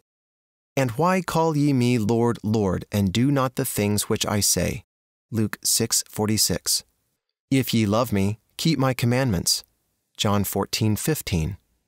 If we say that we have fellowship with him and walk in darkness, we lie and do not the truth. 1 John 1:6. "For they that are after the flesh do mind the things of the flesh, but they that are after the Spirit, the things of the Spirit." Romans 8:5. "Walk in the Spirit, and ye shall not fulfill the lust of the flesh. For the flesh lusteth against the Spirit, and the Spirit against the flesh. And these are contrary to one another, so that ye cannot do the things that ye would." Galatians 5:16 and 17. How much dedication does love produce? It cannot produce an amount of dedication equal to God's real worth, because God's real worth is infinite. Remember, one's moral obligation goes only as far as one's light. That means, then, that our devotion to Jesus Christ depends on how real and precious He is to us. Love can do no more. Love will do no less. As Jesus becomes more real and precious to us, our devotion and dedication to Him will grow. The same is true of our service for others and our commitment to win the lost. Get close to God. Get into His Word. Lift up your eyes and look on the fields. John 4:35. Give God a chance to make Himself more real to you and to show you the value of lost souls. Love will naturally produce the right amount of corresponding dedication. Wisdom will direct it according to a realistic understanding of our individual gifts, talents, time, and opportunities. Moral law does not require us to live on the verge of exhaustion. That is counterproductive. Moral law requires us to love God with all our heart and others as ourselves, including the expenditure of whatever strength, time, and resources that we honestly believe will do the most good in the long run. On the other hand, we do not truly love God if we are not living up to our knowledge of what He deserves from us. That is selfishness, not love. The two do not mix. So then, no one can be partly holy and partly sinful at the same time. Sin is a unit, the choice of self-gratification as the supreme pursuit of life, including the choice of all the known means to secure that end.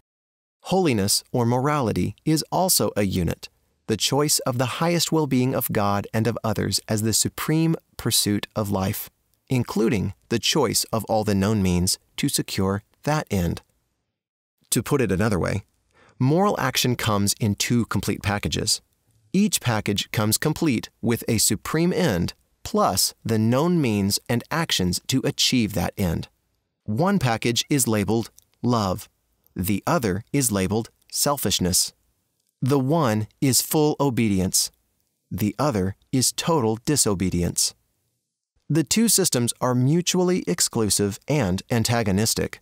There is no mixing, no crossover, no coexistence between them. The choice of the end determines the choice of the known means, and the choice of the known means reveals the end we are really living for. The heart determines the life, and the life reveals the heart.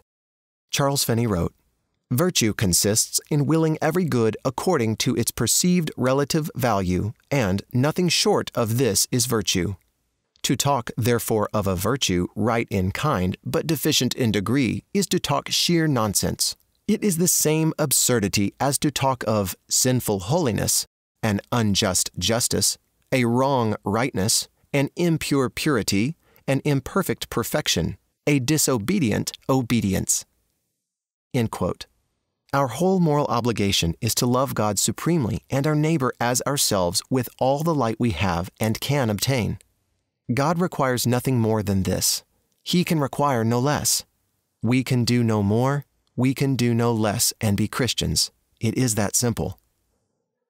But, someone might ask, can my heart be right with God when I feel all these bad desires and emotions? Finney comments regarding the Christian. Emotions contrary to his intentions may, by circumstances beyond his control, be brought to exist in his mind, yet, by willing to divert the attention from the objects that produce them, they can ordinarily be banished. If this is done as soon as it can be, there is no sin. If it is not done as soon as it can be, the intention is not what it ought to be. End quote. Emotional discipline is an important subject. The point to be emphasized here is that true religion, true morality, is not a matter of how we feel, but of what we are living for. The next question is a big one. Does a Christian cease to be a Christian whenever he commits a sin? Charles Finney wrote, "I answer, whenever he sins, he must, for the time being, cease to be holy. He must incur the penalty of the law of God.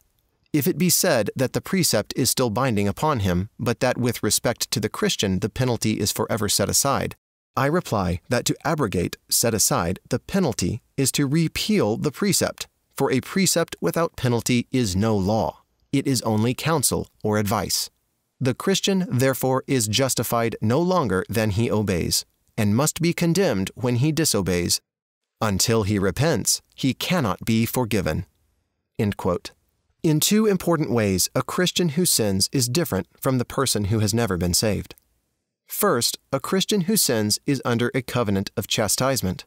See Hebrews 12, 5-11. God has invested a tremendous amount of grace in that Christian, and He is not going to let him go without doing everything wisely possible to bring him to repentance. My father never did spank the neighbor's kids. He was more concerned about how I turned out than how they turned out. That's because He was my Father. Our Heavenly Father is the same way. 1 Corinthians 11:32 tells us that we are chastened of the Lord so that we will not be condemned with the world. But suppose that I am arrested for a crime, and my Father is the judge. Can He justly suspend the sentence because I am His son? No, He cannot. Second, a Christian who sins feels his broken fellowship with God, unlike the sinner who has never experienced real fellowship with God. When I was growing up as a boy, if our neighbor, Mr. Mathis, was displeased with me, it didn't bother me very much. But if my father was displeased with me, it was a different matter. Real fellowship was broken. I couldn't stand it. I had to make it right. Christian, if you sin, you know it. Your joy is gone. You miss that peace. Oh, how you miss it. And that sweet fellowship and tender communion with your Father, how you long for it. Things are wrong between the Father and you can't stand it. You have to make it right. But if you refuse to make it right, if you go right on and harden your heart, crushing the tender feelings once so carefully nurtured, you will be lost. You will not be able to say on that day, "But Father, I was born again. I am your child." Sorrowfully, the Father will withdraw, having turned the judgment seat over to the Son, John 5:22, and you will have to receive your sentence from the nail-scarred hand of the one whose blood you refused for your cleansing, the one whom you crucified afresh and put to open shame. Can a man be born again and then unborn? Charles Finney wrote, "I answer, none will maintain that there is anything impossible in this except it be those who hold to physical regeneration. If regeneration consists in a change in the ultimate intention, as we shall see it does, it is plain that an individual can be born again and afterwards cease to be virtuous." End quote. Most people who have difficulty understanding this point do so because, like Nicodemus, they fail to realize that the new birth is a moral change, not a physical or metaphysical change. The new birth is a change of the supreme object of pursuit in life, resulting in a complete revolution in all of life. Such a change does not necessitate a change of any thing down inside us. It is not a change in the essence of body, soul, or spirit. It is a change of ultimate choice. And, by its very nature, ultimate choice can be changed more than once. Can there be any such thing as weak faith, weak love, and weak repentance? Charles Finney writes, I answer, if you mean comparatively weak, yes, but if you mean weak in such a sense as to be sinful, no. Unbelief is the rejection of truth perceived. Faith is the reception of truth perceived. Faith and unbelief, then, are opposite states of choice and can by no possibility coexist. Faith, to be real, must be equal to the light we have. End quote. Our commitment to the truth can be no stronger than our grasp of the truth. Our faith cannot go beyond our light. Our faith is weak if we do not know the Word of God. Our love for Jesus is weak if we do not allow Him to become as real to us as He wants to be. Our burden for lost souls will not be as great as it should be unless we look on the fields. John 4:35. A person's repentance and faith will be weak if he does not see clearly the guilt of his sin and the power of Christ to save him. But in all these cases, the faith, love, and repentance are real. The weak Christian does not have much light, but he or she is living up to all the light possessed. There is no rejection of light, because that would be no faith, love, or repentance at all. As light grows, so will the believer. As he feeds on the Word of God, his faith grows. As the Holy Spirit makes Jesus more real and precious, his love for his Savior grows. This is sanctification. It is progress in holiness, but not progress into holiness. Charles Finney wrote, The theory of the mixed character of moral actions is an eminently dangerous theory, as it leads its advocates to suppose that there is some holiness in them while they are in the known commission of sin. It leads its advocates to place the standard of conversion or regeneration exceedingly low. There can scarcely be a more dangerous error than to say that while we are conscious of present sin, we are or can be in a state of acceptance with God. The only sense in which obedience to moral law can be partial is that obedience may be intermittent. That is, the subject may sometimes obey and at other times disobey. These may succeed each other an indefinite number of times, but coexist they plainly cannot. End quote. Nobody has to sin. Victory over sin is the norm for the Christian. In fact, to be a Christian means to be in victory over sin. Whoever is born of God sinneth not. 1 John 5:18. That is, he does not practice sin. For sin shall not have dominion over you, for ye are not under the law, but under grace. Romans 6:14. This does not mean that the Christian is not capable of sinning. Christ is able to keep us from sinning if we allow Him to do so. But if we do sin, He is there as our merciful high priest to forgive us if we repent and trust Him. See 1 John 2:1. But what about the Christian who does sin? Is he lost because of that one sin? Will one sin send him to hell? For one thing, true Christians do not sin as much or as often as some people might think. The idea that we believers sin every day is just not true. Honest mistakes, errors in judgment, temptations, moods, these are not sin. We must be careful not to use the term sin lightly by applying it to things that are not violations of moral law. If we apply the terms to things that are not really sin, we obscure the serious meaning of the word and trivialize sin. Sin is a deliberate choice to disobey God. That is not the believer's choice. Christians are walking in the light.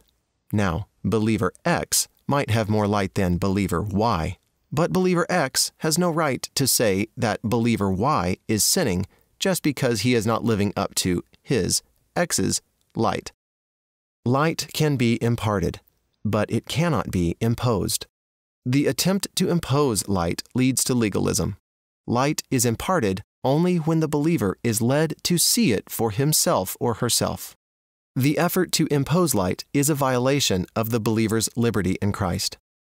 Christian liberty is the privilege to live honestly in Christ in all the light one has without the imposition of external legal restrictions.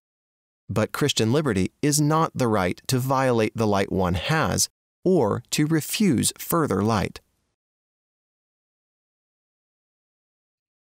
Now, it often happens that when the believer suddenly draws closer to God, the greatly increased awareness of God's holiness, light, reveals areas of his own life that need major improvement. Suddenly, he realizes that certain previous behavior does not glorify God, and also that there are certain things that he should be doing for His glory that he has not been doing. When that happens, he might say, "How ignorant I was," or "I didn't realize that." But if he was living up to all the light he had at the time, he cannot truly say, "I was sinning."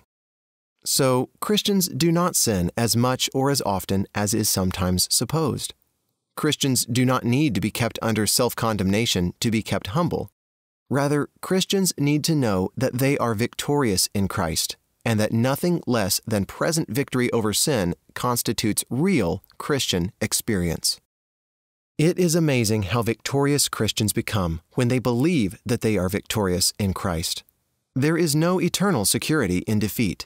Expecting defeat produces no assurance, but expecting victory in Christ does. Still, there are times when Christians do sin. Here is where 1 John 2:1 comes in. "My little children, these things write I unto you, that ye sin not. And if any man sin, we have an advocate with the Father, Jesus Christ the righteous." If the Christian's sin does not bring condemnation, he would not need the advocate. He would not need forgiveness. The very fact that he needs forgiveness indicates that he is under condemnation if he sins. If God can justly overlook one sin, why not 2, 10, 100? No, God does not operate His moral government that way. If He did, the Bible's oft-repeated warnings to Christians would be meaningless. Grace is not the careless overlooking of sin. It is the forgiveness of repented sin. Only if we confess our sins are we forgiven and cleansed from all unrighteousness. See 1 John 1:9. But remember, the moral momentum of the believer is in the opposite direction of sin. He is not prone to wander. To conquer the Christian, temptation has to overcome the strong moral and spiritual momentum of the believer's light, his love for God, his regard for God's honor, and for eternal values, his faith in Christ's keeping power, the arsenal of Scripture hidden in his heart, the indwelling presence and power of the Holy Spirit, plus a host of other positive influences, all combined together. Even if temptation can concentrate its appeal on one point strongly enough to overcome such a moral momentum and such spiritual resources, usually it is able to succeed only briefly. Convicted by the Holy Spirit and feeling his deeply broken fellowship with God, the sinning believer flees quickly to his Savior and is immediately and fully restored. Let us return to Mr. Finney and listen to what he has to say about entire obedience. Charles Finney wrote, "The government of God accepts nothing as virtue but obedience to the law of God. This is generally denied. Indeed, probably 9/10 of the nominal church deny it. They maintain that there is much virtue in the world, and yet that there is no one who ever for a moment obeys the law of God, that all Christians are virtuous, and yet not one on earth obeys the moral law of God." End quote. By law, Finney is not referring to the law of Moses or to any body of external regulations. He means the moral law, the law of love. The law of faith has not abolished moral law. It seems to suppose that because Christians are not under the law of Moses, we are therefore not under moral law or moral obligation. But every moral agent is obligated to love God supremely and others as himself, and that obligation is moral law. It is the law of faith, the law of love. Moral law in itself is not a set of legal enactments. No legislature can pass or repeal moral law, because moral law is made up of principles, not regulations. The principles were there before the regulations were, and the regulations were formed to give expression to moral law within the framework of society. Moral law was present before the Ten Commandments were given as an expression of moral law within society. Cain never heard of the Ten Commandments, but when he killed Abel, his brother, he knew he had violated moral law. So the moral law was in existence before the law of Moses and is still in existence today. The law of Moses was replaced by the law of faith, so far as believers are concerned, for the very reason that the law of faith secures obedience to the moral law where the law of Moses did not. Love replaces legislation because love succeeds where legislation failed. The repeal of the legislation did not mean the repeal of moral law. Personal obedience to moral law, the law of love, is still required of all moral agents. Charles Finney wrote, "A common idea seems to be that a kind of obedience is rendered to God by Christians which is true religion, and which, after all, comes indefinitely short of full or entire obedience at any moment. That they are justified by grace, not in the sense that they are made really and personally righteous by grace, but that grace pardons and accepts them in the present commission of an indefinite amount of sin. What is this but pardoning present and pertinacious rebellion? Receiving to favor a God-defrauding wretch? Yes, this must be if it be true that Christians are justified without present full obedience. That surely must be a doctrine of devils that represents God as receiving to favor a rebel who has one hand filled with weapons against his throne. To ask for pardon while we do not repent and cease from sin is a gross insult to God. Does the Bible recognize the pardon of present sin? Let the passage be found, if it can, where sin is represented as pardoned or pardonable unless repented of and fully forsaken. No such passage can be found. The very beginning of true religion in the soul implies the renunciation of all sin. Sin ceases where holiness begins. Now, how great and ruinous must that error be that teaches us to hope for heaven while living in conscious sin? That justification is conditioned upon a faith that does not purify the heart of the believer. Whenever a Christian sins, he comes under condemnation and must repent or be lost." End quote. So it is clear that moral action is a unit. It is impossible to obey and disobey at the same time. Obedience and disobedience do not mix. Either we obey or we do not obey. There are no half-Christians. Just as the tributaries of a river system all flow to one end, so the intelligent choices of the heart all flow to one end, the object of ultimate choice. No wonder salvation is such a radical change. It is like reversing the flow of an entire river system, turning it completely over so as to flow in the opposite direction. When the object of ultimate choice, what the person is ultimately living for, is reversed, the whole life is revolutionized. New life and new motives produce new interests, desires, experiences, and relationships. Therefore, if any man be in Christ, he is a new creature. Old things are passed away. Behold, all things are become new. 2 Corinthians 5:17. When Christ comes in to take his rightful place on the throne of the heart, self comes down to its proper position. The love of God replaces selfishness. Light replaces darkness. Peace replaces turmoil. Holiness replaces sin. No wonder the Bible calls it a new birth, regeneration, a new life. Have you experienced it? Have you made the choice? If not, the Savior is waiting now to come into your heart. He said, "Behold, I stand at the door and knock. If any man hear my voice and open the door, I will come into him." Revelation 3:20. It all adds up to love. Chapter 7. Let's talk about love. Obedience to God is the most natural and normal life for any human being. Conversion, or regeneration, is not like Clark Kent stepping into a phone booth, then stepping out as Superman. Remember, the change in becoming a Christian is not physical or metaphysical.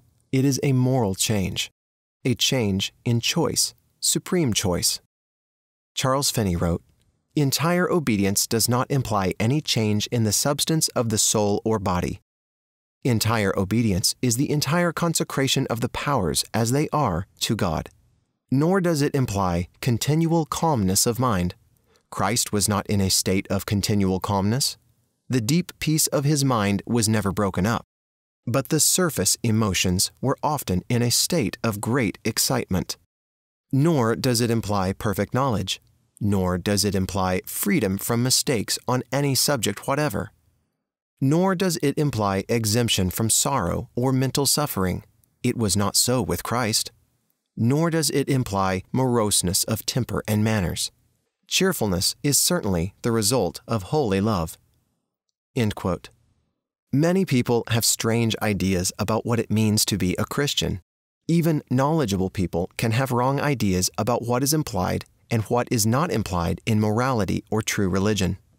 They include things that have nothing to do with moral obligation and exclude the very things that are essential to moral obligation. In this way, the world often gets the idea that the Christian life is something unreal, impractical. But the life of obedience to God, the Christian life, is the only truly natural life. Love is normal and natural. Selfishness is abnormal and unnatural. It is the sinner who is out of whack. Living in moral harmony with God is a wonderful life. The love of God rules the heart and all that the heart influences. For the law is fulfilled in one word, love. Galatians 5:14. In other words, it all adds up to love. When we speak of such virtues as love, compassion, patience, humility, etc., we are referring to choices. But in everyday language, we frequently use the same words to describe our feelings. For that reason, it is absolutely essential that we understand the difference between the two. Love as a choice or motive is far deeper than love as a mere feeling or emotion. The same is true of all the various expressions and characteristics of love. Real love, the essence of true morality and religion, is a fundamental commitment of the soul. This commitment usually results in feelings, but it does not consist in feelings. Love is not just an emotion. Here is where many people make a big mistake. They judge their morality and religion by how they feel, rather than by what they are living for. Remember, feelings are neither holy nor sinful in themselves. They are involuntary. Thoughts produce feelings, and many feelings are common to both Christians and sinners. For example, when thinking about someone who is suffering, many sinners can feel the same emotions of pity that a Christian would feel. Think about suffering, and you feel pity. Think about injustice, and you feel indignation. This does not mean that you are religious or good. It just means that you are human. A gangster can murder a man one day and cry the next day when he hears that the little girl next door was injured by a car. Some sinners assume that they must love God a little bit because they have good feelings toward Him once in a while. In fact, some sinners have their warmest religious feelings when they're drunk. This is sentimentality, not love. Everybody, saint and sinner, can have good feelings and bad feelings. And so, thinking that morality and religion are in the feelings, sinners believe that they have a lot of good in them, along with the bad, just because they have some good feelings.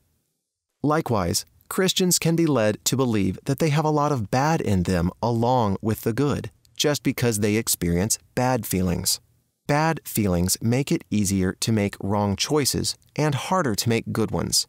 And good feelings make it easier to make right choices and harder to make wrong ones. But moral character is in the choices, not in the feelings. And morality is not a matter of following good feelings either. Obeying good feelings does not make us good.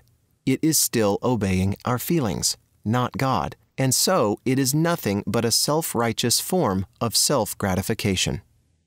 Whenever people do anything through emotion that they would not do through reason without emotion, they are being motivated by the emotion and not by love.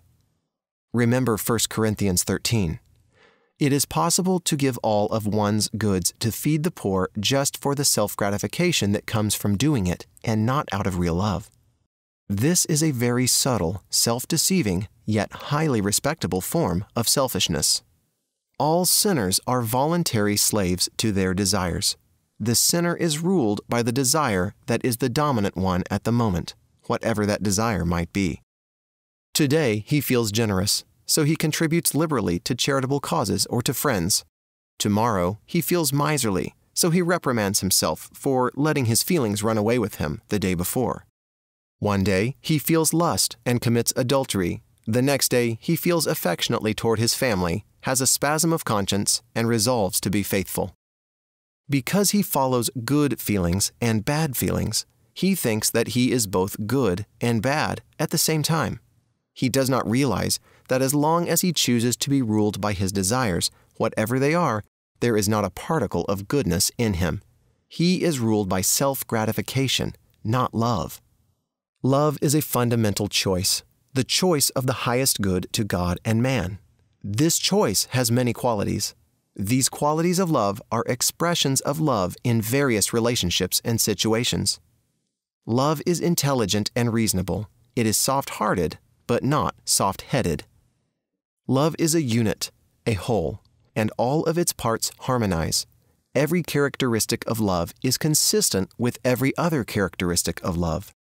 They all work together, balance each other, reinforce each other. The result is beautiful. Charles Finney wrote, "Every virtue is only benevolence viewed in certain relations. This is true of God's moral attributes. They are only attributes of benevolence. This is and must be true of every holy being." End quote. Let us look at the qualities or characteristics of love. What can be said about love? Love is voluntary. It is a free choice made in the full knowledge that the opposite choice, selfishness, is always possible. It is an intelligent choice. The heart knows what it is choosing, why it is choosing, and that the choice is reasonable and pleasing to God. It knows that what it is choosing is really valuable and that it is being chosen on that account. It knows that it is the right choice, a holy choice. Love is unselfish. It reaches out beyond the things that self has an interest in, or that self will ultimately benefit from. Love is impartial. Charles Finney wrote, "It is no respecter of persons. Selfish love is partial, has its favorites, its prejudices, unreasonable and ridiculous. But benevolence knows neither Jew nor Greek, neither bond nor free, white nor black. The fact that a man is a man, and not that he is of our party, of our complexion, or of our town, state, or nation. That he is a creature of God, that he is capable of virtue and happiness. These are the considerations that are seized upon by this divinely impartial love." End quote. Love is universal. It excludes no one from its concern. Wherever good can be done, there love reaches out. It does not stop at the boundaries of our personal family, our community, or nation. It endeavors to gain the highest good of the greatest number wherever they are, according to our ability and opportunity. Love is productive. Love is an active, positive choice of the highest good of God and the universe. Certainly, the choice of such tremendous values must put us into action. What a high and holy calling! We have the Almighty God to glorify and a world of good to be done. Such a commitment will mobilize us and all of our resources for its accomplishment. Love cannot possibly be lazy. Love delights in holiness, and it is opposed to all sin. Charles Finney wrote, "Benevolence is willing the highest good of being as an end. Now there is nothing in the universe more destructive of this good than sin. Benevolence cannot do otherwise than forever be opposed to sin." End quote. Remember, anything that is a virtue is an act of the will. Choice is where moral action is. Real opposition to sin, therefore, must be from the heart or will. Many sinners are opposed to sin in their mind and in their feelings, while they continue to practice sin. Practically everybody disapproves of wrong, and sometimes even sinners will feel so deeply opposed to some particular form of evil that they will crusade passionately against it. Because they feel so strongly opposed to the evil and act so vigorously against it, they suppose that they have a certain amount of virtue in them. At the same time, they know that they are committing sins of their own. Thinking that virtue consists in having good feelings or in obeying good feelings, they conclude that they are partly good and partly bad at the same time. But real love is opposed to all sin. This opposition is a choice. It includes the rejection of all sin, the renunciation of all sin. The heart cannot be truly opposed to sin and continue to hold on to sin at the same time. The two choices are mutually exclusive. Sinners hold on to their sins because they love the pleasure that their unreasonable indulgences give them. They do not sin because they love sin itself. They do not choose their sinful indulgences because the indulgences are sinful, but in spite of the fact. For example, the thief does not say, "I crave sin tonight. I just must have some sin." Of course not. He craves the pleasure that the object he steals will bring him, and perhaps the pleasure the act of stealing will bring. But he does not steal because it is sinful, but in spite of the fact that it is sinful. Many sinners hate what they are doing, but they keep on doing it anyway, because it gives them the most pleasure, and pleasure is what they are after. They are not truly opposed to sin. If they were, they would quit sinning. Love is compassionate. It chooses to lift the miserable out of misery and into happiness. Now, even sinners can feel compassion or pity when they see or hear of suffering and misery. They consider this feeling to be a sign of goodness in themselves. James speaks of some who say to a brother or sister in need, "Depart in peace, be ye warmed and filled, but do nothing about it." James 2:15 and 16. They are content just to feel sympathetic. Others will act, but only because their feeling of pity is their overriding desire at the moment. Finney makes this comment on the subject. A man of compassionate heart will also be a man of compassionate sensibility. He will feel and he will act. Nevertheless, his actions will not be the effect of his feelings, but will be the result of his sober judgment. Three classes of persons suppose themselves, and are generally supposed by others to be truly compassionate. The one class exhibit much feeling of compassion, but their compassion does not influence their will. These content themselves with mere desires and tears. Another class feel deeply and give up to their feelings. Of course, they are active and energetic in the relief of suffering, but being governed by feeling, they are not virtuous, but selfish. A third class feel deeply, but are not governed by blind impulses of feeling. They take a rational view of the subject, act wisely and energetically. These last are truly virtuous, and altogether the most happy of the three. End quote. Love is merciful. It seeks to pardon. But love cannot exercise mercy at the expense of the greater public good. This would be a denial of itself, as love is a choice to seek the greatest good. Charles Finney wrote, "No one attribute of benevolence is or can be exercised at the expense of another or in opposition to it. This would be a contradiction, to will good out of regard to its intrinsic value, and then choose injurious means to accomplish this end." End quote. Mercy, too, is more than just a feeling. The feeling of mercy by itself would pardon regardless of the attitude of the guilty and regardless of what has or has not been done to make his pardon safe and reasonable. Real mercy is a choice to do everything possible to bring about the conditions that will make the pardon of the guilty safe and reasonable, and therefore morally possible.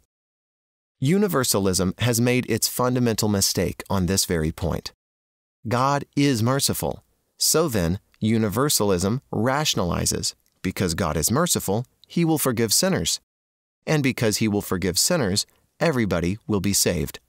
But the conclusion does not necessarily follow. Yes, God is love.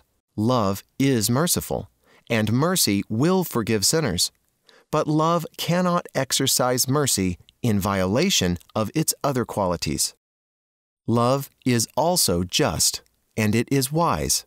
These qualities of love demand that certain conditions be fulfilled before mercy is exercised, conditions that will make the exercise of mercy safe and just. That is why love requires repentance and a sacrifice for sin as preconditions for mercy. Charles Finney wrote, "As mercy is an attribute of benevolence, it will naturally and inevitably direct the attention of the intellect to devising ways and means to render the exercise of mercy consistent with the other attributes of benevolence. It will employ the intellect in devising means to secure the repentance of the sinner and to remove all obstacles out of the way of its free and full exercise. This attribute of benevolence led the Father to give His only begotten and well-beloved Son, and it led the Son to give Himself to die to secure the repentance and pardon of sinners. It is an amiable attribute. All its sympathies are sweet and tender and kind as heaven." End quote. Love is just. The world is cursed with an eruption of phony activism for justice. When feeling is allowed to get a hold of people, havoc can result. People look at the injustices in the world and get mad. But instead of doing something constructive and consistent to meet the need, many let anger get control of them. What happens? Out they go into the streets to protest, riot, sometimes even to wreck and destroy. Some can plant explosives that maim and kill innocent victims, and then sit back in their twisted self-righteousness, having satisfied the cruel mandate of their personal sense of justice. Horrible. Yet some sinners will do something practical. But if they act only because their feelings demand it of them, they are really serving their emotions, not God and society. Self-gratification motivates them, not love. People motivated by love will feel deeply, and they will act, but they will act reasonably within the light they have, and not merely out of obedience to their emotions. Charles Finney wrote, "Justice as an attribute of benevolence is virtue and exhibits itself in the execution of the penalties of the law and in support of public order and in various other ways for the well-being of mankind. Public justice is modified in its exercise by the attribute of mercy. Mercy cannot extend a pardon but upon conditions of repentance and an equivalent being rendered to the government, a substitutionary sacrifice. Justice is conditioned by mercy and cannot take vengeance when the highest good does not require it, when punishment can be dispensed with without public loss. Thus, these attributes limit each other's exercise and render the whole character of benevolence perfect, symmetrical, and heavenly. Benevolence without justice would be anything but morally lovely and perfect. Let any one attribute of benevolence be destroyed, and you have in fact destroyed benevolence. This attribute says to violence, disorder, and injustice, "Peace, be still," and there must be a great calm. End quote. Justice is not something distinct from love. How often we have heard the statement, God is a God of justice as well as a God of love. That statement is faulty. God's justice is not the antithesis, the opposite of His love. It is not something to be placed over against His love, as something to balance His love. God is a God of justice because He is a God of love. Justice is a vital part of His love, a part of His total commitment to the highest good. True, justice balances mercy, but both justice and mercy are expressions of God's love. And here is another thought. Charles Finney wrote, "Where true benevolence is, there must be exact commercial justice or business honesty and integrity. This attribute of benevolence must secure its possessor against every species and degree of injustice. He cannot be unjust to his neighbor's reputation, his person, his property, his soul, his body, nor indeed be unjust in any respect to man or God." End quote. Where justice is missing, love is missing. Look at the sinner who takes pride that he pays all his debts. He would never cheat anybody out of a dime, never. He gives an honest day's work for an honest day's pay.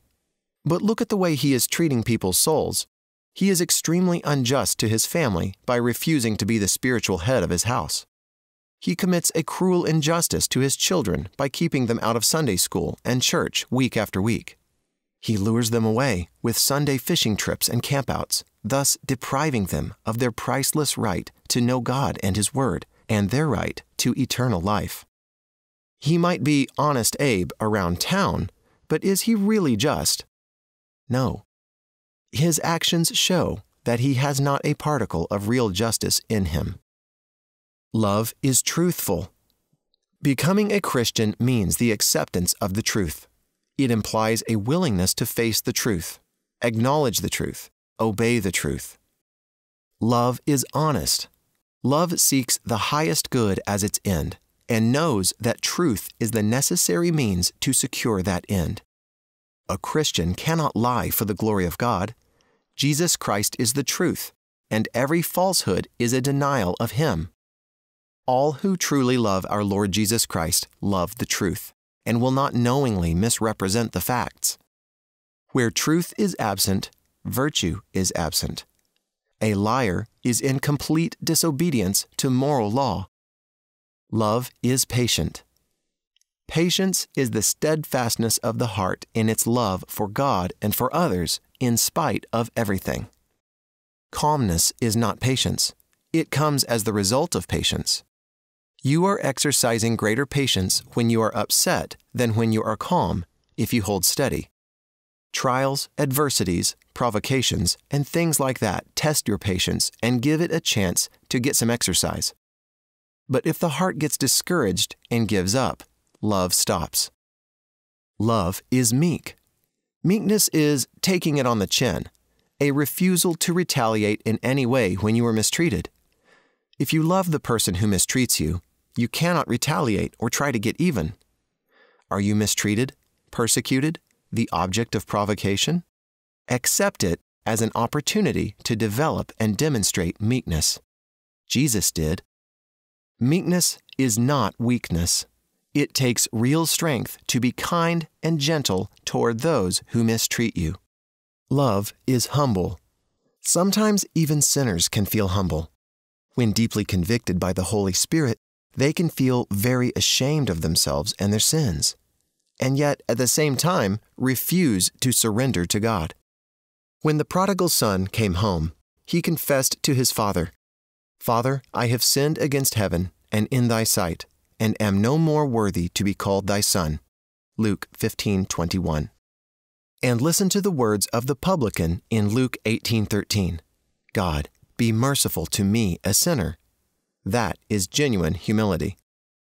Charles Finney wrote, "Humility, considered as a virtue, consists in the consent of the will to be known, to confess, and to take our proper place in the scale of being, to pass for no other than we really are."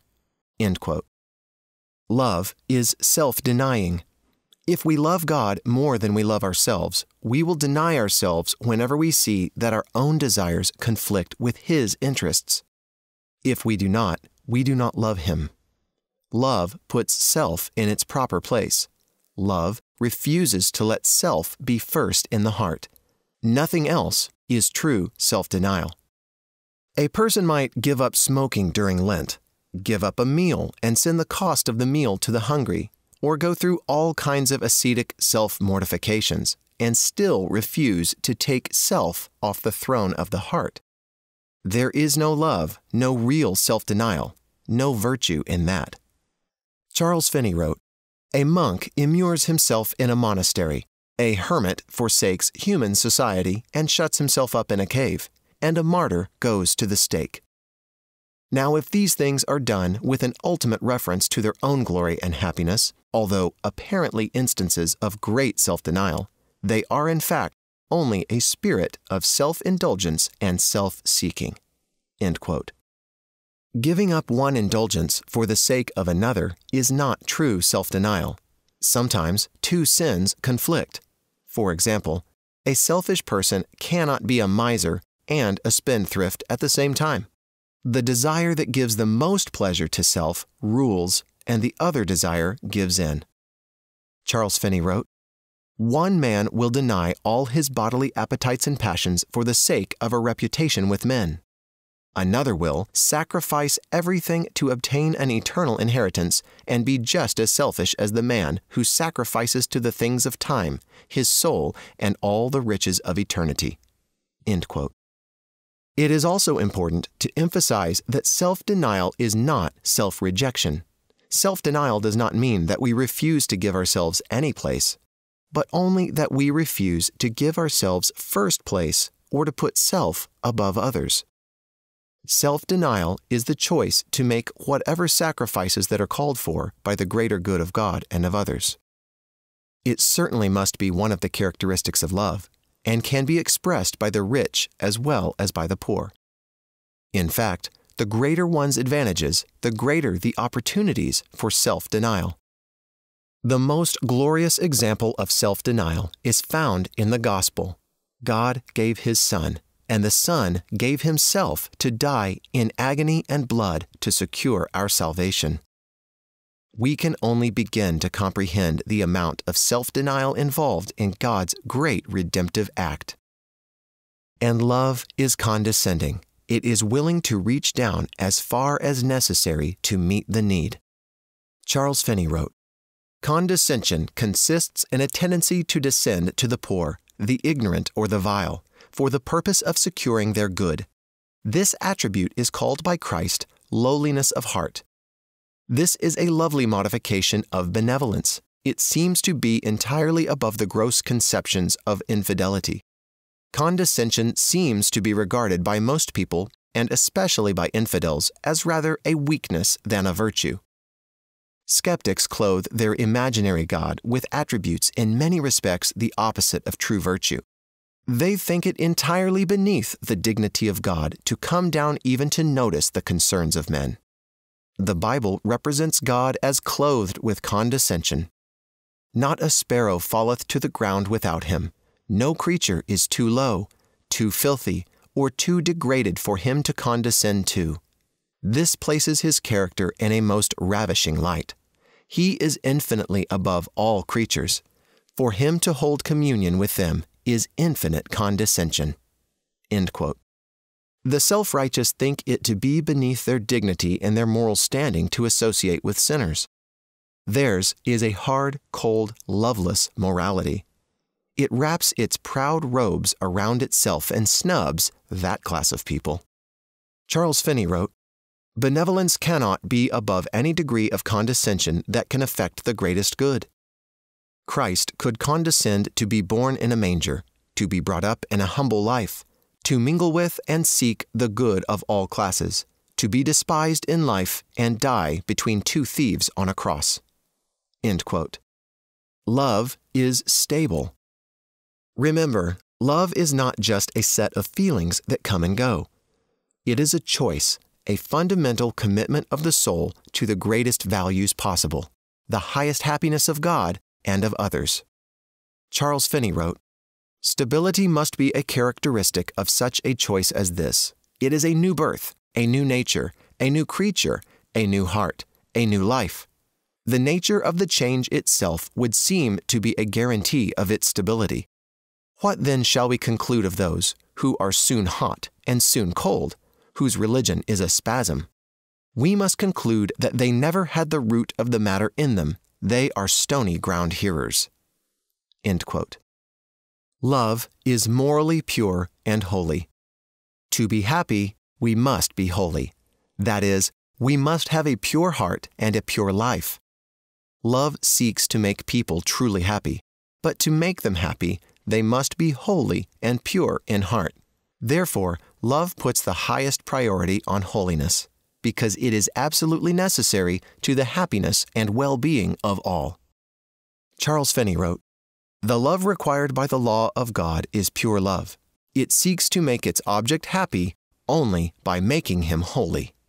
End quote. So then, to add it all up, every virtue is love expressed in some form. It is love in action, love revealed. This love is not the short-sighted, so-called love promoted by situational ethics. Rather, it is a commitment to the highest good in the long run, to be achieved only by means consistent with its own pure nature. It all adds up to love. It all adds up to love. Chapter 8. Self can be a four-letter word. Charles Finney wrote, "Disobedience to moral law cannot consist in self-love. Self-love is simply the constitutional desire of happiness, an involuntary state. It has, as a desire, no moral character any more than has the desire of food. It is no more sinful to desire happiness and properly to seek it than to desire food and properly to seek that." End quote. But when we put ourselves first, we sin. That is selfishness. That is when self becomes a four-letter word. Love is so beautiful, so pleasant to talk about, but there is an opposite of love, and that is selfishness. In fact, selfishness is the only alternative to love. Selfishness is not a vacuum. It is not just the absence of love. It is a deliberate choice to place self first.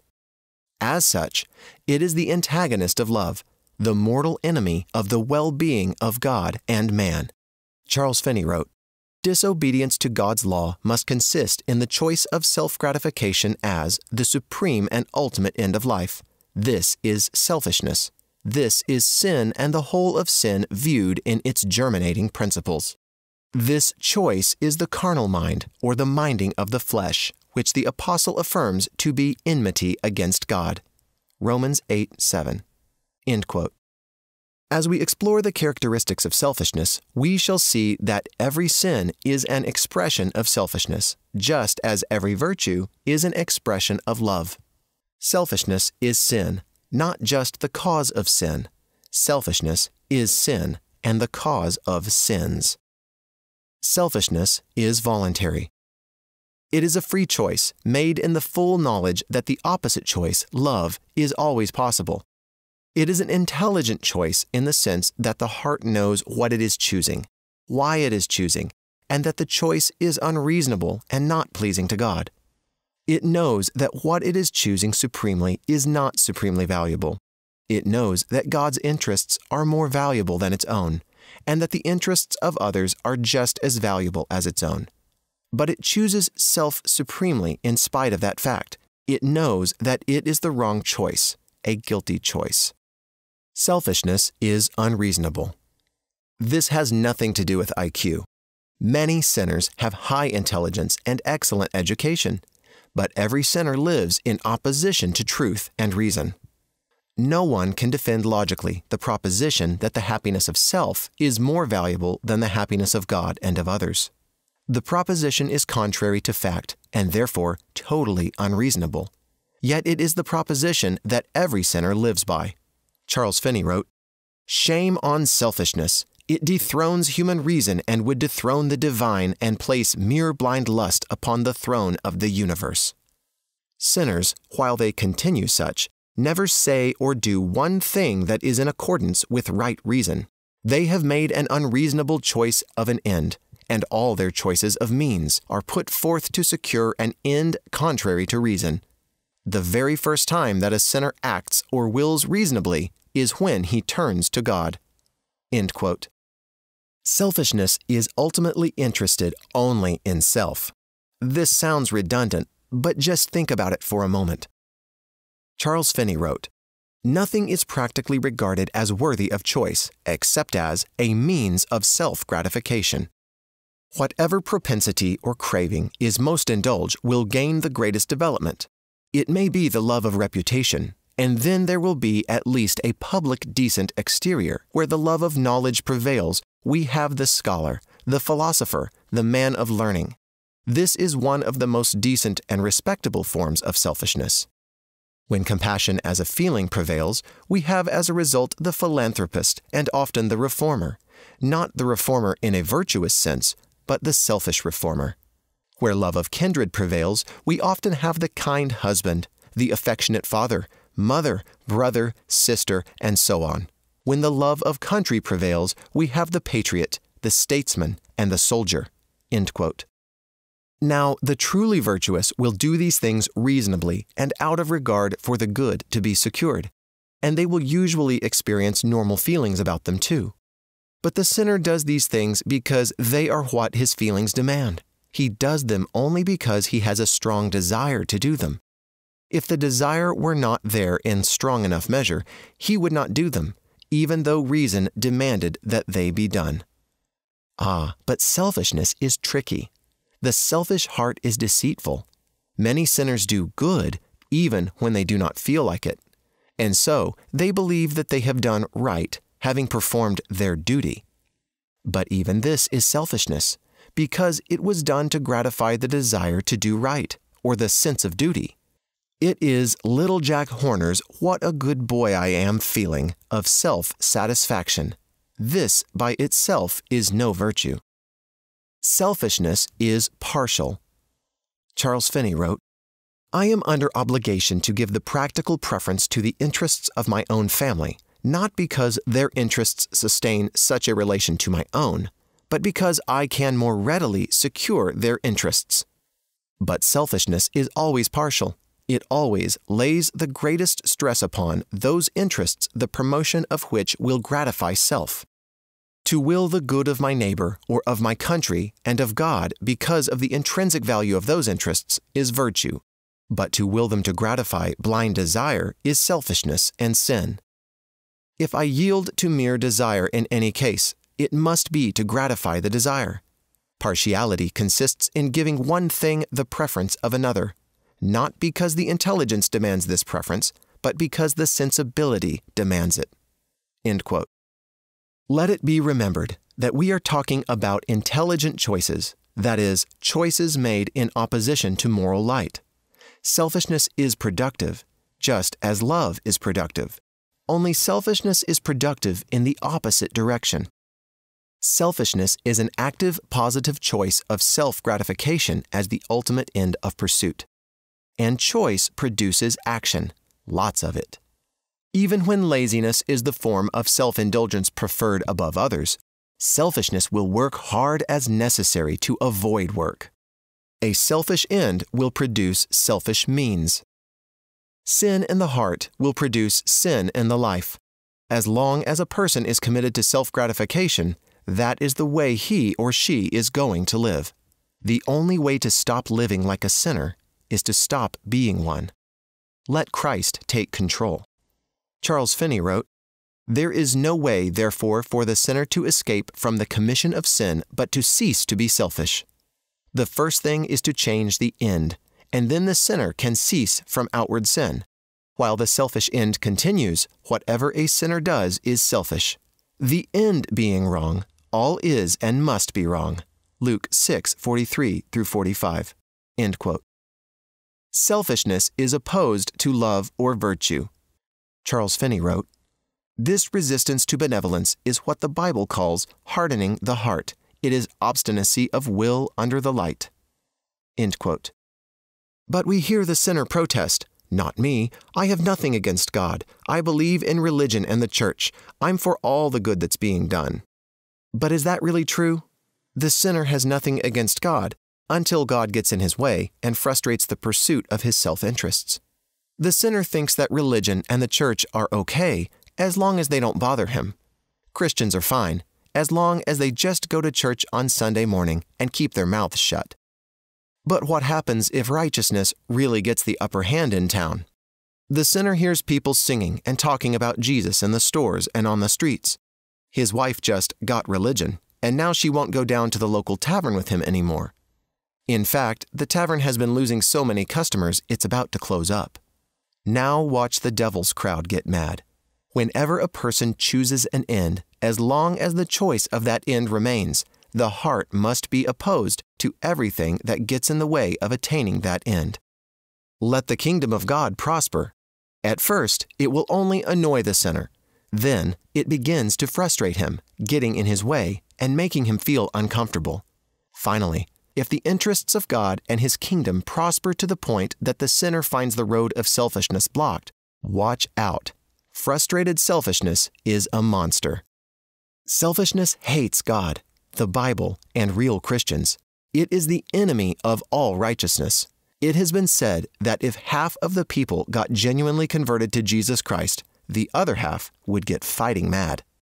Selfishness is cruel.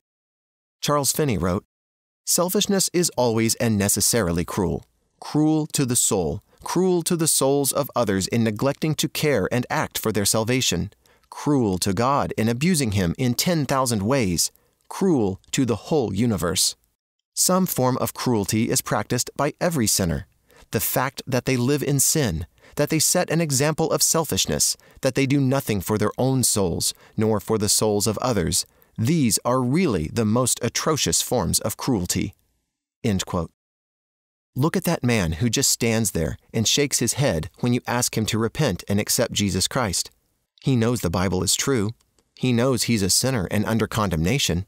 But will he take care of his own soul? No. His children and his neighbors are unsaved, but will he pray for them and try to lead them to God? No. If they follow his example, they will all go to hell. He's cruel. And look at that hypocrite who says he believes the gospel, but who hasn't won a soul to Christ in years. He's a member of the church and believes in the hereafter. But out of church, he follows the crowd. At work, he's just one of the boys, laughing, joking, getting along fine, but no prayer for their souls, no burden, no effort to speak to anyone about the Savior. He's cruel. Selfishness is unjust. Charles Finney wrote, "There is the utmost injustice in the end chosen. It is the practical preference of a petty self-interest over infinite interests. This is universal injustice to God and man. No sinner at any time is at all just to any being in the universe." End quote.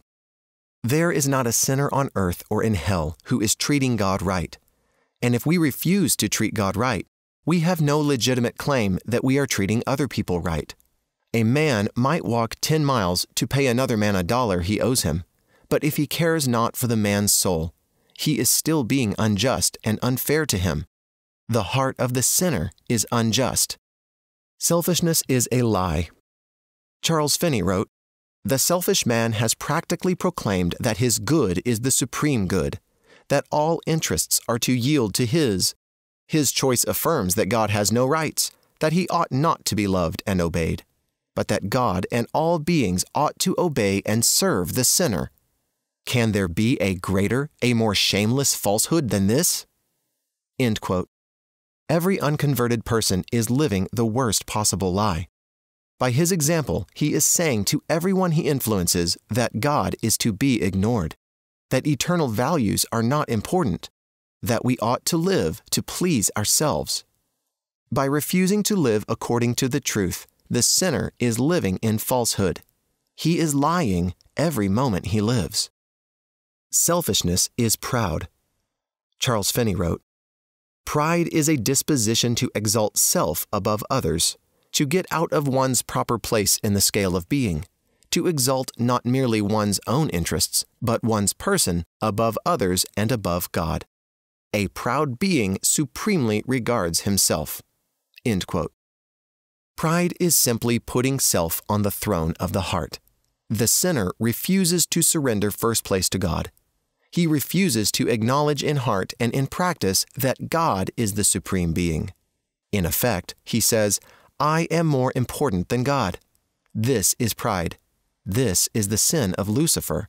It is the character of every sinner. The claims of Christ are a threat to the sinner's self-supremacy, an intrusion into his little self-ruled world. For that reason, he attempts to live as though either God does not exist as a real person, or he has no authority, rights, and business in his life. Charles Finney wrote, "Selfishness is opposition to God's existence. Opposition to a government is opposition to the will of the governor. It is opposition to his existence in that capacity. Selfishness will brook no restraint in respect to securing its end, but God is the uncompromising enemy of selfishness. He is more in the way of selfishness than all other beings. Selfishness offers all manner and every possible degree of resistance to God. It disregards God's commands. It contemns His authority. It spurns His mercy. It outrages His feelings. It provokes His forbearance. End quote. Selfishness is intemperate. Charles Finney wrote, "Selfishness is self-indulgence, not sanctioned by the reason." End quote. Sin is knowingly allowing one's desires to take control and to rule the life. Now, this does not mean that all of the desires can rule at once. Some have to be denied in order to gratify others. But identify the ruling desires, and you have found the pet sins. These take priority in the sinner's heart. They have the right of way to full development and gratification as the sinner has opportunity. He seeks to fulfill them and find in them his purpose for living. Charles Finney wrote, "But it may be asked, are we to have no regard whatever to our tastes, appetites, and propensities, cravings? We are to have no such regard for them as to make their gratification the end for which we live, even for a moment. God has not given us propensities to be our masters and to rule us, but to be servants and to minister to our enjoyment when we obey the biddings of reason and of God. The propensities are not, therefore, to be despised, nor is their annihilation to be desired." End quote. Christians are not cold Stoics or unfeeling ascetics. We have real feelings and we enjoy life, but we enjoy life more because we are not living just for the enjoyment. This is the beauty of God's economy. Live for happiness and you will never find it. Live for Jesus Christ and you will discover happiness. Now, one of the real problems with self-indulgence is that the price keeps going up. Indulgences have a way of losing their kick. Thrill seekers get tired of their toys. Pleasures become commonplace, and a stronger dose of the pleasure producer is required to get the same effect as before. But lusts are never satisfied. They always demand more. The multimillionaire eagerly pursues a few more dollars. His passion for money is never satisfied, no matter how much he has. The same is true of the alcoholic, the drug addict, the sexaholic, and so forth. Ah, but what about the hardworking man who behaves himself, stays at home, and spends his leisure time with his family? If he refuses to surrender his heart to Christ, he is just as self-indulgent as the man who destroys his job and his home for the sake of drink, sex, and gambling. He is merely doing what pleases himself more than anything else does. For the sake of the pleasures of marriage, family life, and home, and all that goes with it, he is denying all incompatible indulgences, at least in outward practice. The desires for domestic pleasures might be so strong that he has never given competing pleasures a chance even to develop. Or he might have strong competing and conflicting desires, but denies them for the sake of the stronger desire for a stable job and a pleasant home life. Maybe someday he will do what many respectable people in public life do when they get tired of behaving in a socially acceptable way: blow it all on a binge and shock everybody. At any rate, if self-indulgence rules the heart, no matter what kind of self-indulgence it might be, the heart is totally sinful. It is intemperate because it is totally committed to the fulfilling of the demands of indulgence. Charles Finney wrote, "Every sinner is chargeable in the sight of God with every species of intemperance, actual and conceivable. His lusts have the rein. If there is any form of self-indulgence that is not actually developed in him, no thanks to him. The providence of God has restrained the outward indulgence, while there has been in him a readiness to perpetrate any and every sin, from which he was not deterred by some overpowering fear of consequences." End quote. Selfishness is totally sinful.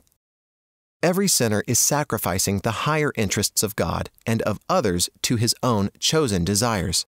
What greater guilt than this can there be? What more can the sinner become guilty of? He is sinning against all the light he has. For that reason, he is as guilty as he can be with the light he has. What is to prevent him from sinning against more light? all light if he had it. As long as the sinner pursues the course of self-gratification, he or she will continue to reject all light received and sacrifice all interests that get in the way of the demands of self-gratification. If the sinner will sacrifice one thing for self, what would keep him from sacrificing everything? What is to keep the sinner from expelling God from heaven, abolishing his throne, and destroying the whole universe if the fulfillment of his selfish desires demanded it and it were possible? There is nothing in his present course of self-gratification to indicate if and when he would stop the pursuit and development of selfishness, stop the destructive effects of selfishness, and turn his heart to God. True, he might do so under increased light, but the present course of his heart gives no indication of it. If he continues in selfishness, he has the potential of destroying the whole universe if he had the power to do so. What sinner is there who really knows what he would do if his desires demanded it and he had the opportunity? Only God knows how many Adolf Hitlers there are who never get the chance to become one. The fact that only a few sinners have succeeded in fulfilling their selfish desires to such an extent is a marvelous demonstration of the restraining providence of God. Charles Finney wrote, "Every selfish being is at every moment as wicked and as blameworthy as with his knowledge he can be. The selfish man's guilt is just equal to his knowledge of the intrinsic value of those interests that he rejects." See Luke 12:47 and 48. Selfishness is the rejection of all obligation. It is the violation of all obligation. The sin of selfishness is then complete. That is, the guilt of selfishness is as great as with its present light it can be. End quote. Remember, the character of the end determines the character of the means. If the ultimate end is selfish, the means are selfish, no matter how respectable they seem to be. If the sinner quits drinking and carousing around, yet does not surrender the heart to God, he is merely changing means to the same end. Self-interest demands the change, not regard for God's interests or real regard for the interests of others. Why does the respectable but unconverted businessman refrain from socially unacceptable behavior? Because he loves God supremely and his neighbor as himself? No. He loves himself supremely. His morality is plastic, self-serving. Why does the alcoholic, the adulterer, or the spendthrift mend his ways, yet still reject Jesus Christ as Savior and Lord? Out of real love? No. His desire perhaps for the benefits of a disciplined life overpowers his other desires. Or perhaps the feeling of pity or remorse over the way he has treated his family becomes his strongest emotion. If this leads him to think and then make an intelligent surrender to Jesus Christ, well and good. But if he continues to choose to be a slave to his desires, he will let himself be controlled by the feeling of remorse. And as long as this is his ruling, overriding desire, he will follow good resolutions. But self is still in control. He is still in bondage to sin. Romans chapter 7 is his experience. When his desires change, his behavior will change. We will do what we choose to do. If we choose to love God, we will love Him. If we choose to gratify self instead, we will gratify self. This is exactly what Romans 7:14 through 25 teaches. As long as self-gratification rules, we will do what self-gratification demands, even though we might hate ourselves for it. Self must be dethroned from the heart by the enthronement of Christ before the moral agent can stop sinning in his outward life. It is important to remember that the sinful choice of self-gratification as an ultimate end is made knowingly, that is, in opposition to light. Christians often do things out of impulse, ignorantly, and without realizing it. Many true Christians blunder ignorantly because they do what they feel like doing instead of what they would do if they thought and prayed about the matter. We all need more light. We need to grow in grace and in knowledge of our Lord and Savior Jesus Christ. 2 Peter 3:18. As Christians, we are living for an infinitely valuable end, the highest well-being of God and man. Let us not pursue that end carelessly. It is too valuable to trifle with. Let us know the means that most effectively secure that end and follow them intelligently. Let us get all the light we can. Learn the Scriptures and follow them. Learn how to please God better. Bring every emotion under discipline to the Lordship of Jesus. For this we have the all-sufficient grace of God, and we have the illuminating presence of the Holy Spirit, who guides us into all truth and is working to perfect us in the beautiful fruit of the Spirit. It all adds up to love. Chapter 9. We are all headed somewhere. We were not made to die. Something immortal is in us. Eternity is in our hearts. The rich young ruler's anxious cry to Jesus, "What shall I do to inherit eternal life?" epitomizes the deep universal longing of the human soul. If death ends it all, what about the unpaid moral bills? If all the rewards and punishments come in this life only, the books are way out of balance. In that case, Adolf Hitler received the same thing in the Führerbunker as the 20-year-old Christian GI in the burned-out Sherman tank. Something basic in our intelligence tells us that the moral government of God is not going to let things end like that. God is going to settle accounts and balance the books. The resurrection of Jesus Christ proves it. We can count on it. The moral law has appropriate rewards and punishments administered by the moral government of God. Some of these are the natural consequences of obedience and disobedience. They are a simple matter of reaping what we sow.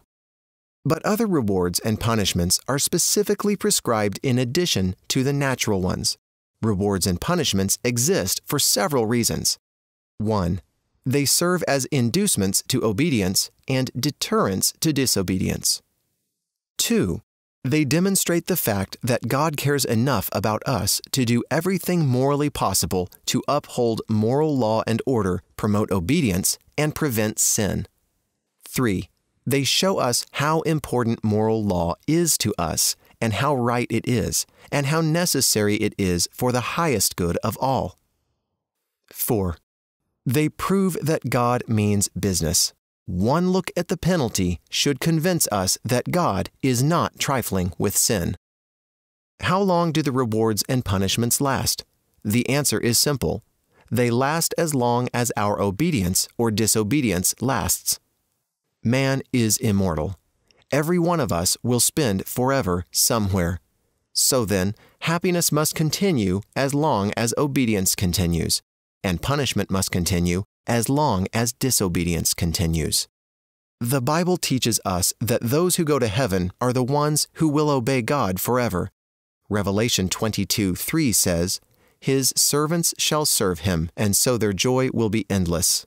Also, there is no indication that sinners in hell will ever stop sinning.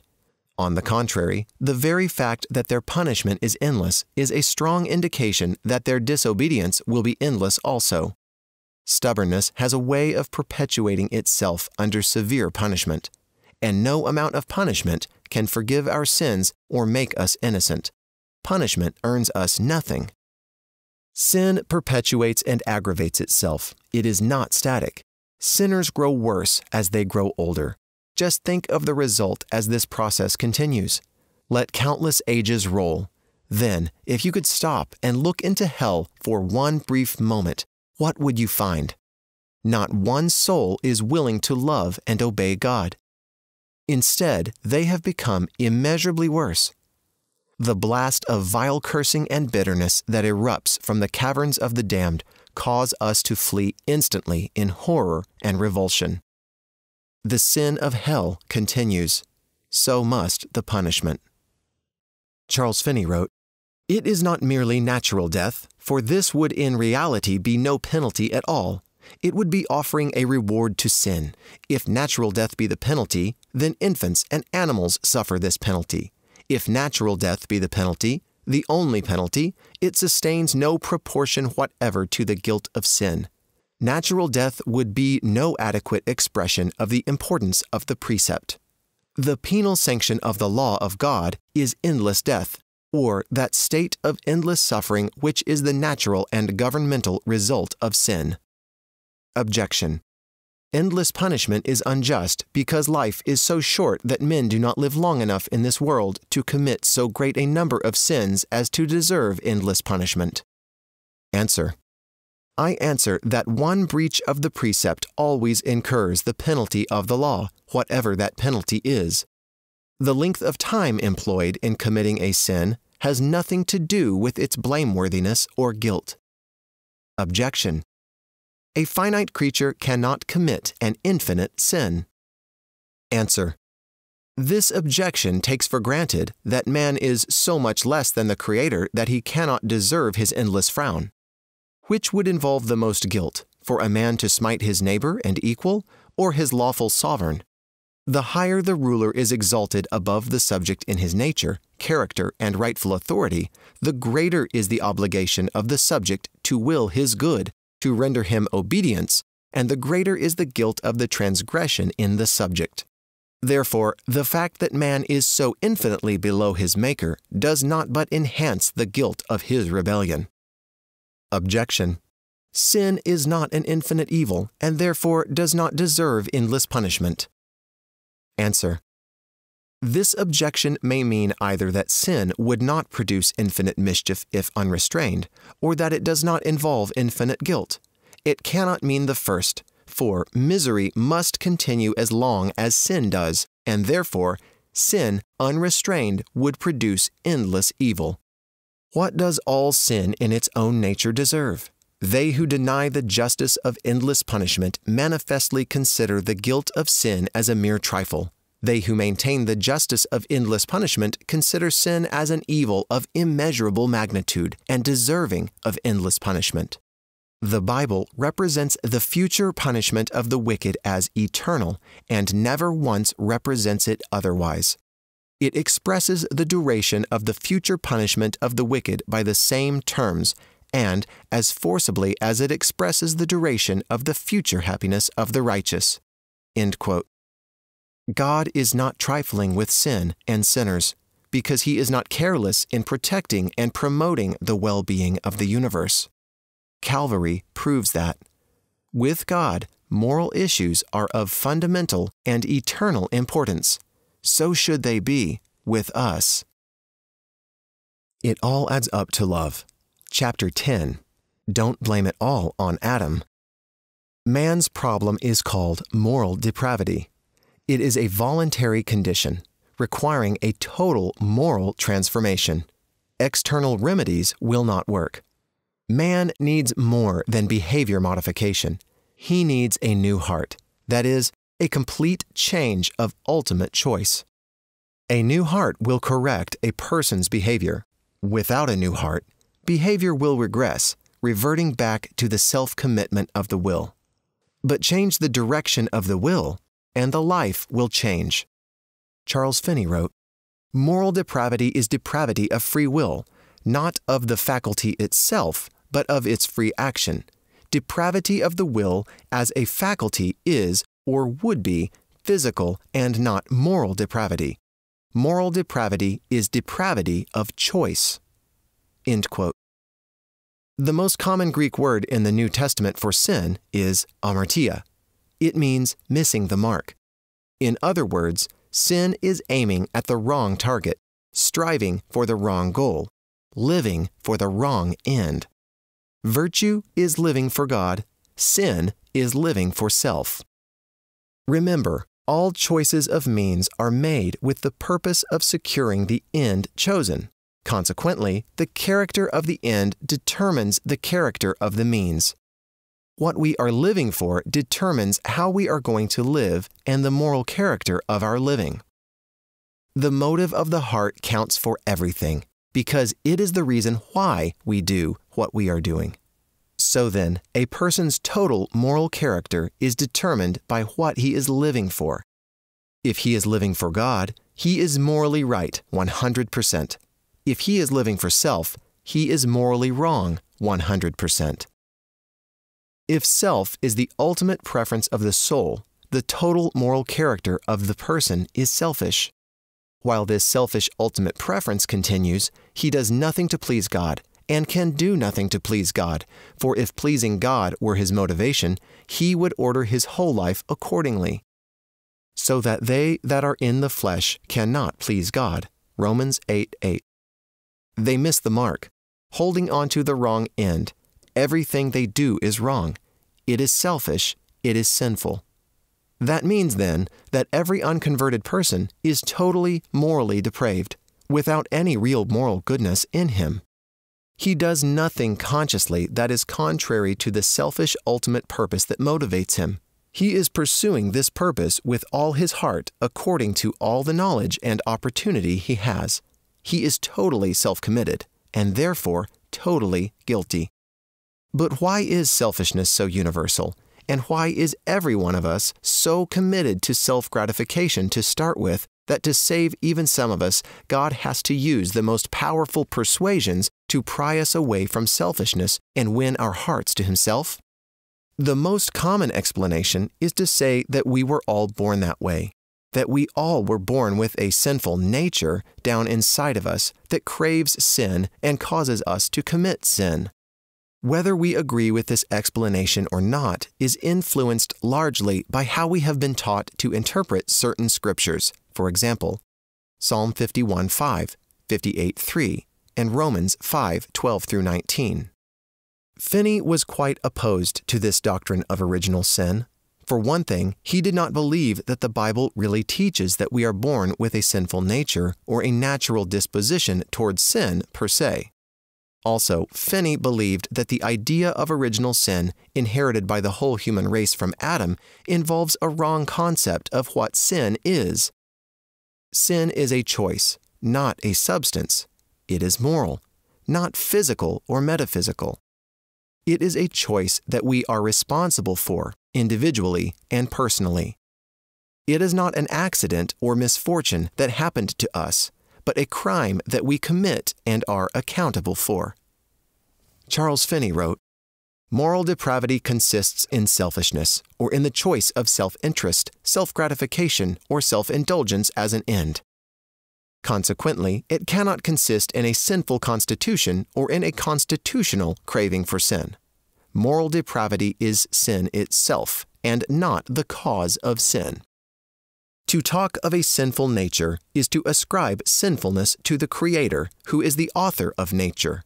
It is a monstrous and blasphemous dogma that a holy God is angry with any creature for possessing a nature with which he was sent into being without his knowledge or consent. If sin necessarily implies a sinful nature, how did Adam and Eve sin?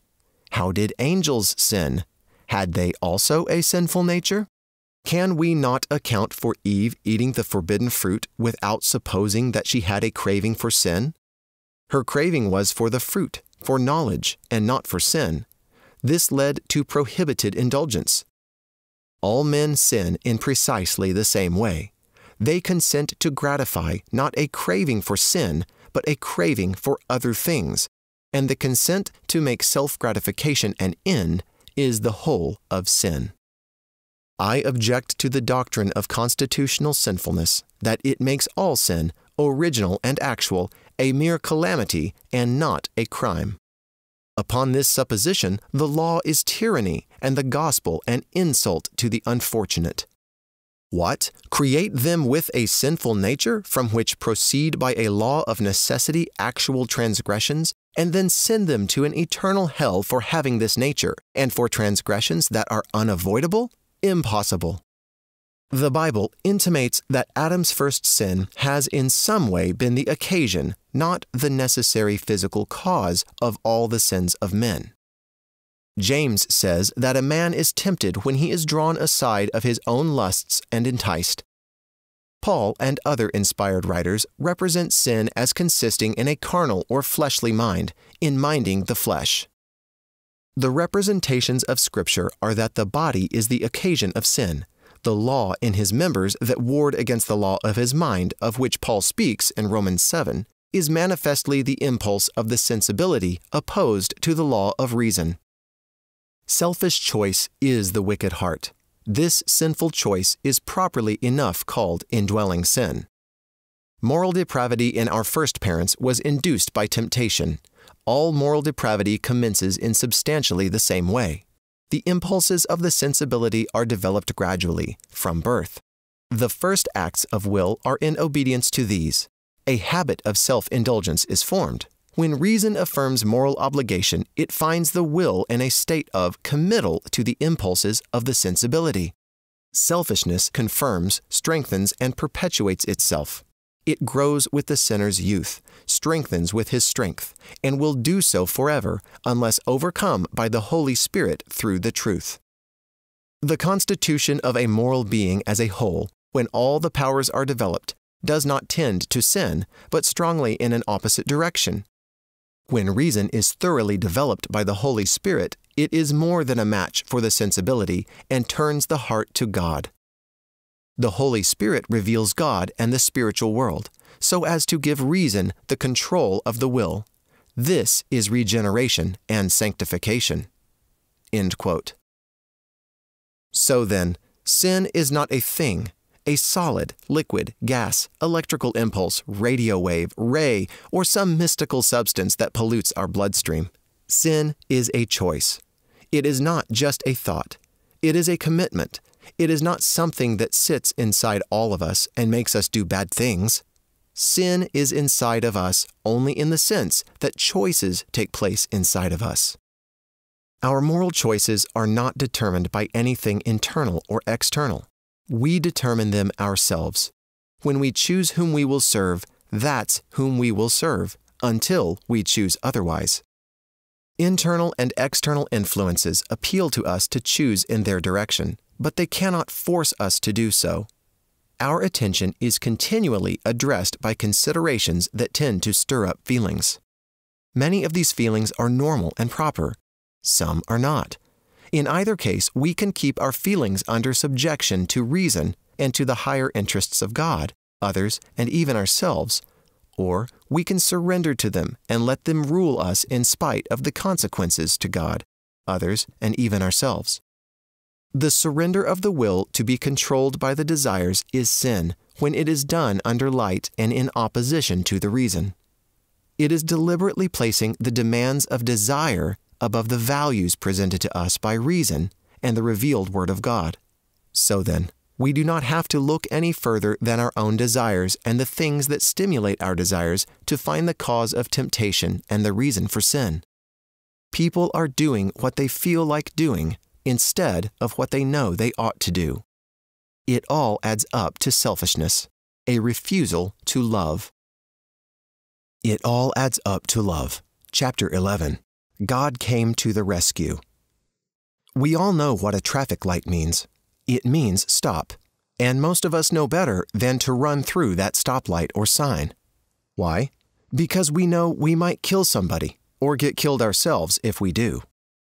At least, that is the ultimate reason. But there is another reason too. That traffic signal has a penalty behind it, and it is the penalty that makes it a law. Without the penalty, that stoplight would not be a law. It would be only very good advice. But when the penalty is added and enforced, it is a different matter. People start taking it seriously because people pay more attention to penalties than they do to good advice.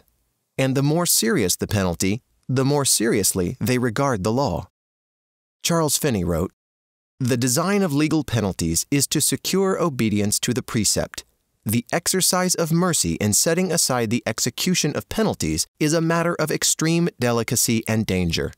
The influence of law is found very much to depend upon the certainty felt by the subjects that it will be duly executed." End quote. Mother tells little Susie, "Don't dig up Mother's flowers. If you do, I'll spank you." So little Susie goes out to play. 15 minutes later, Mother looks out the window and sees her little darling uprooting her tulips. "Susie," Mother yells, "come in here right now." "Oh, Mother, I'll never do it again. Please don't spank me," the little tyke pleads. "All right," Mother responds. "I won't spank you this time, but don't do it again." Susie goes back to playing, and Mother returns to her housework. 10 minutes later, Mother glances out the window, and there is little Miss Behave right in the middle of the flower bed, pulling up more tulips. "Susie, what did I tell you?" Mother's voice sounds stern this time. "Mama, I'm sorry. Please don't spank me. I'll never do it again." Susie sounds so sincere. "All right," Mother repeats. "I won't spank you this time, but don't you ever do it again." Well, 5 minutes later, Mother looks out the window, and what does she see? You guessed it, Susie is back in the tulips. Why? Because she did not really believe that Mother meant what she said. She violated her mother's word and escaped the penalty merely by acting sorry. As a result, mercy was interpreted as leniency. Law had become only advice. Now, God is not dealing with minor acts of mischief. He is the moral governor of the universe, and planet Earth is in open mutiny. He is dealing with total rebellion in the human heart. Moral order on Earth is threatened with total collapse. What shall God do about it? Inflict the penalty appropriate to such sin? This He must do if all else fails. But God wants to win sinners away from their rebellion and forgive their sin. He wants to have mercy upon them. But He will not pardon any of them in any way that will make mercy look like leniency. God loves the universe too much to allow that. Something must be done so that the offer of mercy will not lead people to think, "That was easy. All we had to do was say we are sorry. God must not be very serious about sin after all." Charles Finney wrote, "The exercise of mercy, where no atonement is made, weakens government by begetting and fostering a hope of impunity." End quote. God has the moral responsibility to promote the happiness and well-being of the universe in general, and the world in particular, and to protect it from everything that would harm or destroy it. Now, the most harmful and destructive influence of all is sin or selfishness. So then, because God loves the world and is committed to our highest well-being, as well as to the highest well-being of the whole universe, He must and will do everything possible to protect it from the destructive influence of sin. One necessary way He does this is by upholding moral law, including enforcing the penalty when moral law is violated. But God wants to forgive, not punish. But forgiveness means dropping the penalty for the person who is forgiven, and dropping the penalty for even one person who has broken the law is a very dangerous thing. In fact, it would be wrong because it would endanger everything. If even one person can get by with doing wrong, the safety of all is threatened because the basic integrity of moral law is violated. Therefore, if God is going to drop the penalty in any case, something must be put in the place of the penalty that will do what the penalty was intended to do. Whatever it is, it must have the same influence as the penalty in preventing sin, in demonstrating the seriousness and destructiveness of sin, and in letting people know that God means business. Well, what can that be? Repentance? Repentance is a necessary condition of forgiveness. Unless we repent, we cannot be forgiven. But repentance alone is not enough. It is too easy in the sense that it promotes the "I can do it myself whenever I get ready" idea. No, our repentance in itself will not forgive us. It cannot save us. We have sinned before the holy Lord God of the universe, and only He can forgive us. Well then, why does God not just go ahead and forgive everybody? We would not respect Him if He did, any more than we would respect a judge who opened up all the prisons and turned all the inmates loose. Well then, what about a substitute? Let an animal be sacrificed as a substitute for the punishment of the guilty person. No, because the sufferings and death of an animal would not be enough to get the real message across to us. It just would not have enough influence to stop people from sinning. It will take something more than that. But a substitute is the right idea. Who shall it be? Another mere human being cannot do it. For one thing, all have sinned, Romans 3:23.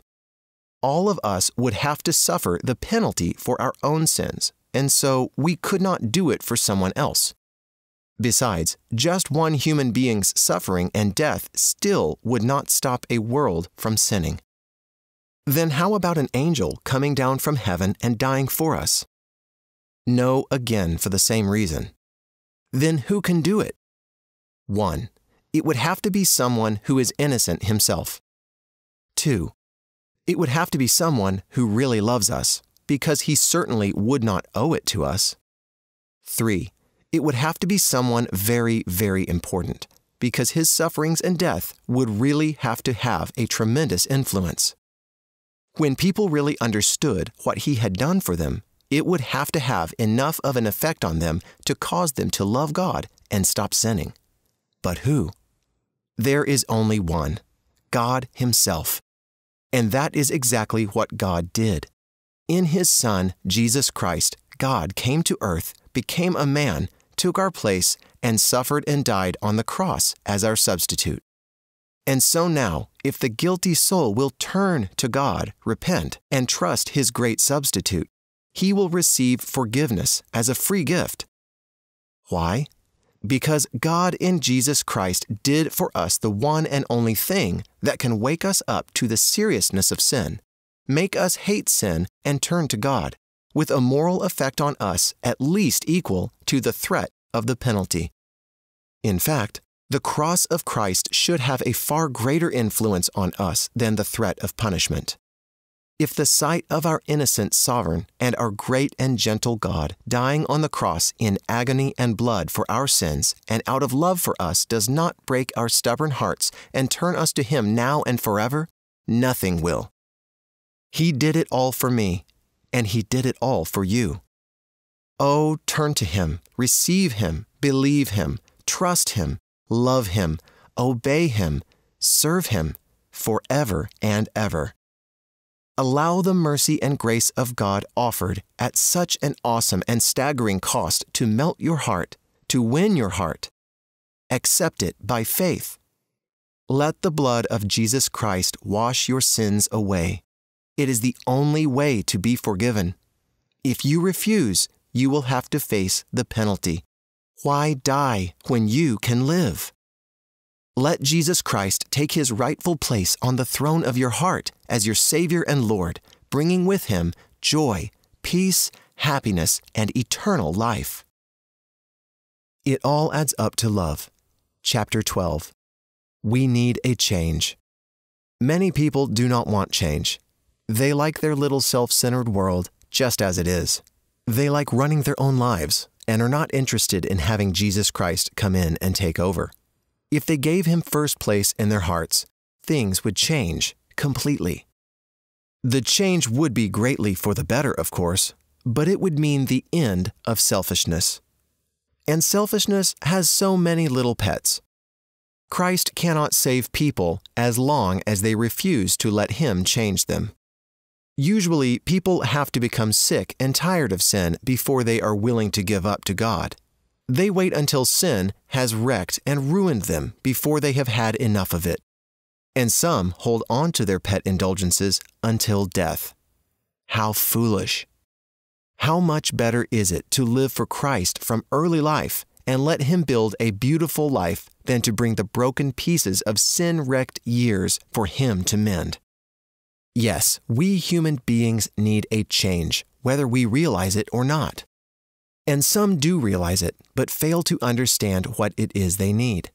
What they do not know, or are unwilling to admit, is that they need a change of heart.